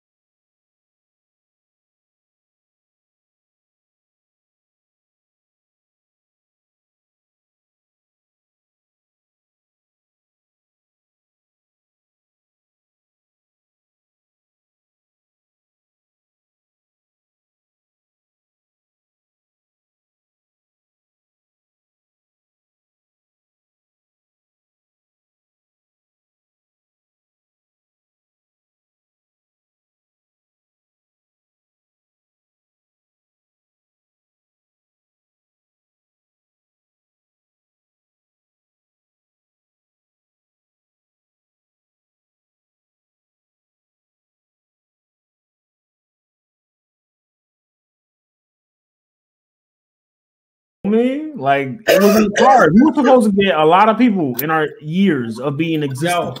When we got, I remember Knicks used to hate Larry Johnson until we got him. Grandmama. Yeah, he used to cook. He got that 4-point play. He used to cook in New York. He was king of that too. He was a little nasty. He was like, people came to New York at the end of their career and used to put up numbers in the 90s. They used to really like Stephon used to cook in the Knicks. Oakley too. Remember, Oakley came to the Knicks at the end of his career, not the 94. He was remember he came here fresh off the Bulls. Remember, he was with the Bulls from the 80s. The cocaine Bulls, right? Yeah, he was in the Bulls in the 80s all the way up until they got. I don't think he was train. My CTE acting up. He was with them. I think he was with them for their first shit. My CTE acting up. Girl, I told my mom. Hold on, bro. She loved. I'm gonna send you the song. Yes, it was. That nigga was like, my CTE nigga. And when you realize that he's a wide receiver in the fucking like the irony, this shit came out. Imagine this shit came out right when Antonio Brown interview with right. Like, imagine if that nigga says that shit, bro. Like, I wish that becomes a running joke. Antonio Brown on I Am Athlete is this Monday. I just said, right? He's saying he hopes he says that. Don't be the nigga from he missed the whole first part of that. He missed the whole first part where you explained exactly. Yeah, you know it's cold too. Like, don't be that. Yeah, you know it's cold too, right? Yeah, Pootie Tang is the greatest movie in the world. When you type in black superhero, Pootie Tang comes up. Just let you know that. Pootie Tang. Just like there is a theory that Pootie Tang was like the darkest, most depressing movie ever. Yo, it might be. It might be, but I don't care. I laugh at all those things. Yo, like I laugh at real dark movies, so that doesn't. The silent song had me crying. This nigga laughed at Saul. That's what Asian. Arri seen Hostel and he laughed the whole time in the theater. Only time I didn't laugh. No, I didn't watch. Yo, I'm not gonna front. I almost got kicked out of the movies for laughing at Blood Diamond. Yeah, crying. Nah, nigga, I was. Where is the diamond? Where is the diamond? You laughed at me. I laughed at him. I'm a star. He was like, yo, "Keep us free. Keep us free." Nah. The part that had me rolling, bro. When I tell you, I was in tears. I remember this monologue. I remember I was on a date and I was sitting next to a girl, dying laughing during this movie, and she was just looking at me like. It's a dude, yeah, I used to call him my blood diamond because it was just such a fun day. But anyway, the dude goes like, "Yo," it like just a scene. You just see like half his face, and he's like, "They say the power is in the hands of the people, so we take the hands, right?" Yo, the dude's holding, but that's not the part that had me laughing. The dude's holding somebody's arms down on a block and goes, "Long sleeve or short?" And I was crying, bro. Crying like, yo, howler. Tears running down my face. And bro, I was dying laughing. That brother, in any movie he's the rest of the movie, I was dying laughing. T-I-A, this is Africa. Yo, crying. What the fuck? Leonardo DiCaprio was in that shit. He was wilding, bro. Nah, I remember because the movie Nas had a song on the soundtrack. I didn't even know about that shit. That movie had, bro. I thought you told me that movie was a comedy, and I wouldn't believe it. If you told me that was a comedy. Any movie that he's in that he's playing like his native self, he's fucking hilarious. Like fucking hilarious. Dog. Was he in Hotel Rwanda? I don't think so, but he was in Amistad, and that nigga had me crying, bro. But anyways, though, man. Yo, wait. I was one of them niggas that laughed in Insidious too. I'm sorry, but I'm weird, bro. I'm a weird ass nigga. I didn't laugh in Hostel when they cut that. Me or Gino? Who going? I don't mind going last. I put my song already in the chat. Oh, you did? He put it in the queue. I got you, God. This nigga think it's Netflix and shit. He put it in the queue. You know that's how you can do when you go to Spotify. No, fuck Spotify, nigga. No, fuck you, bro. Spotify. Yo, bro. Fuck you. With that dark aesthetic. This nigga said fuck Spotify and then put that crack pipe up. Like Dean Ambrose. Yes, this is my shit too. Nah, it all go back. This is my shit. Bro, Bootsy was wilding on that, bro. Son, I'm telling you, between her and The Weeknd, I think they should be like unsung. Nah, bro, listen. No, I'm not saying they should be unsung members of Silk Sonic. Bro, Tory Lanez Alone at Prom and it's better than Dawn FM. I did a listen for both of them. I'm still they're both fire. They're both fire, but Tory Lanez Sacrifice is the new theme song for fucking WrestleMania, dude. Like, bro. Like, come on. Like, look, yo, I'll be real. That also don't like. Hold on, just hear me out. I want to say this and this is. Did you like Save Your Tears? No. Listen, Hold on, wait. What album? Sacrifice, the song on Dawn FM is the new theme song. No, I didn't like that shit. My shit was. I'll tell you right now. I said it in the last vlog. I don't care. I am playing this song in my man. I like. I heard you were married. I heard you were married. Beautiful. Here we go again, out of time, and Don't Break My Heart. Those are my joints. Nah, how do I make you love me is fire. That's just fire. Is there someone else? Heat. That's my shit too. That's my shit too. Best Friends, beautiful. Very. Very. But listen, listen. Yeah. When I go to Alone at Prom, look at Chanting Waterfalls. Fire. Beautiful. Pink Dolphin Sunset. See, and that's the difference, Gino. I can play Tory album front to back. I can't do that with the Weeknd album. Yo, when I say Midnight Interlude is fucking heat, bro, I'm ready.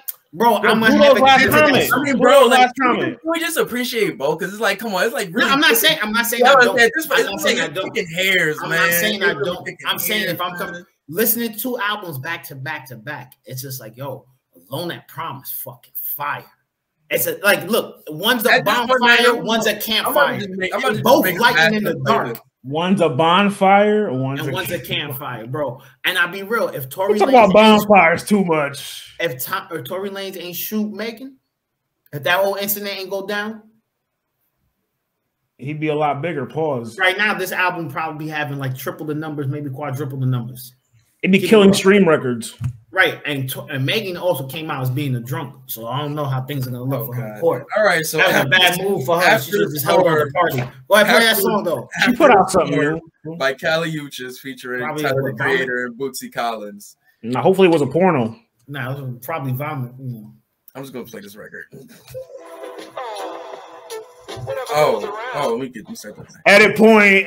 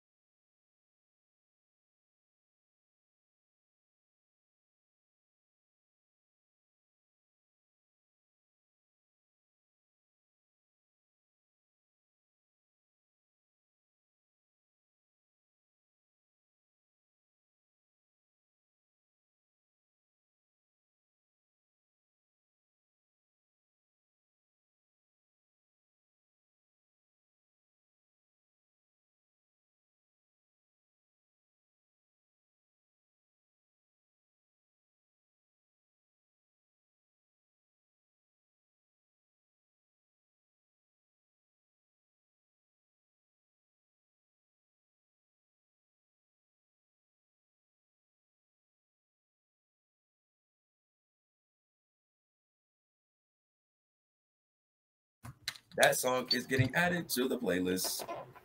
All right, I'm about to throw mine on, man. This is off the Dollar Menu project, Mach Hommy and is it Mach Hommy or Mach Hommy? One of those. Mach Hommy and God Fahim. This is Rolf, just like this how it's spelled. Rolf Beeler. So it's not Wolf, it's Rolf. Rolf Beeler. You sound like the dude who was pronouncing was it a Richard Mille on the West Side joint? Richard Mille. Richard Mille.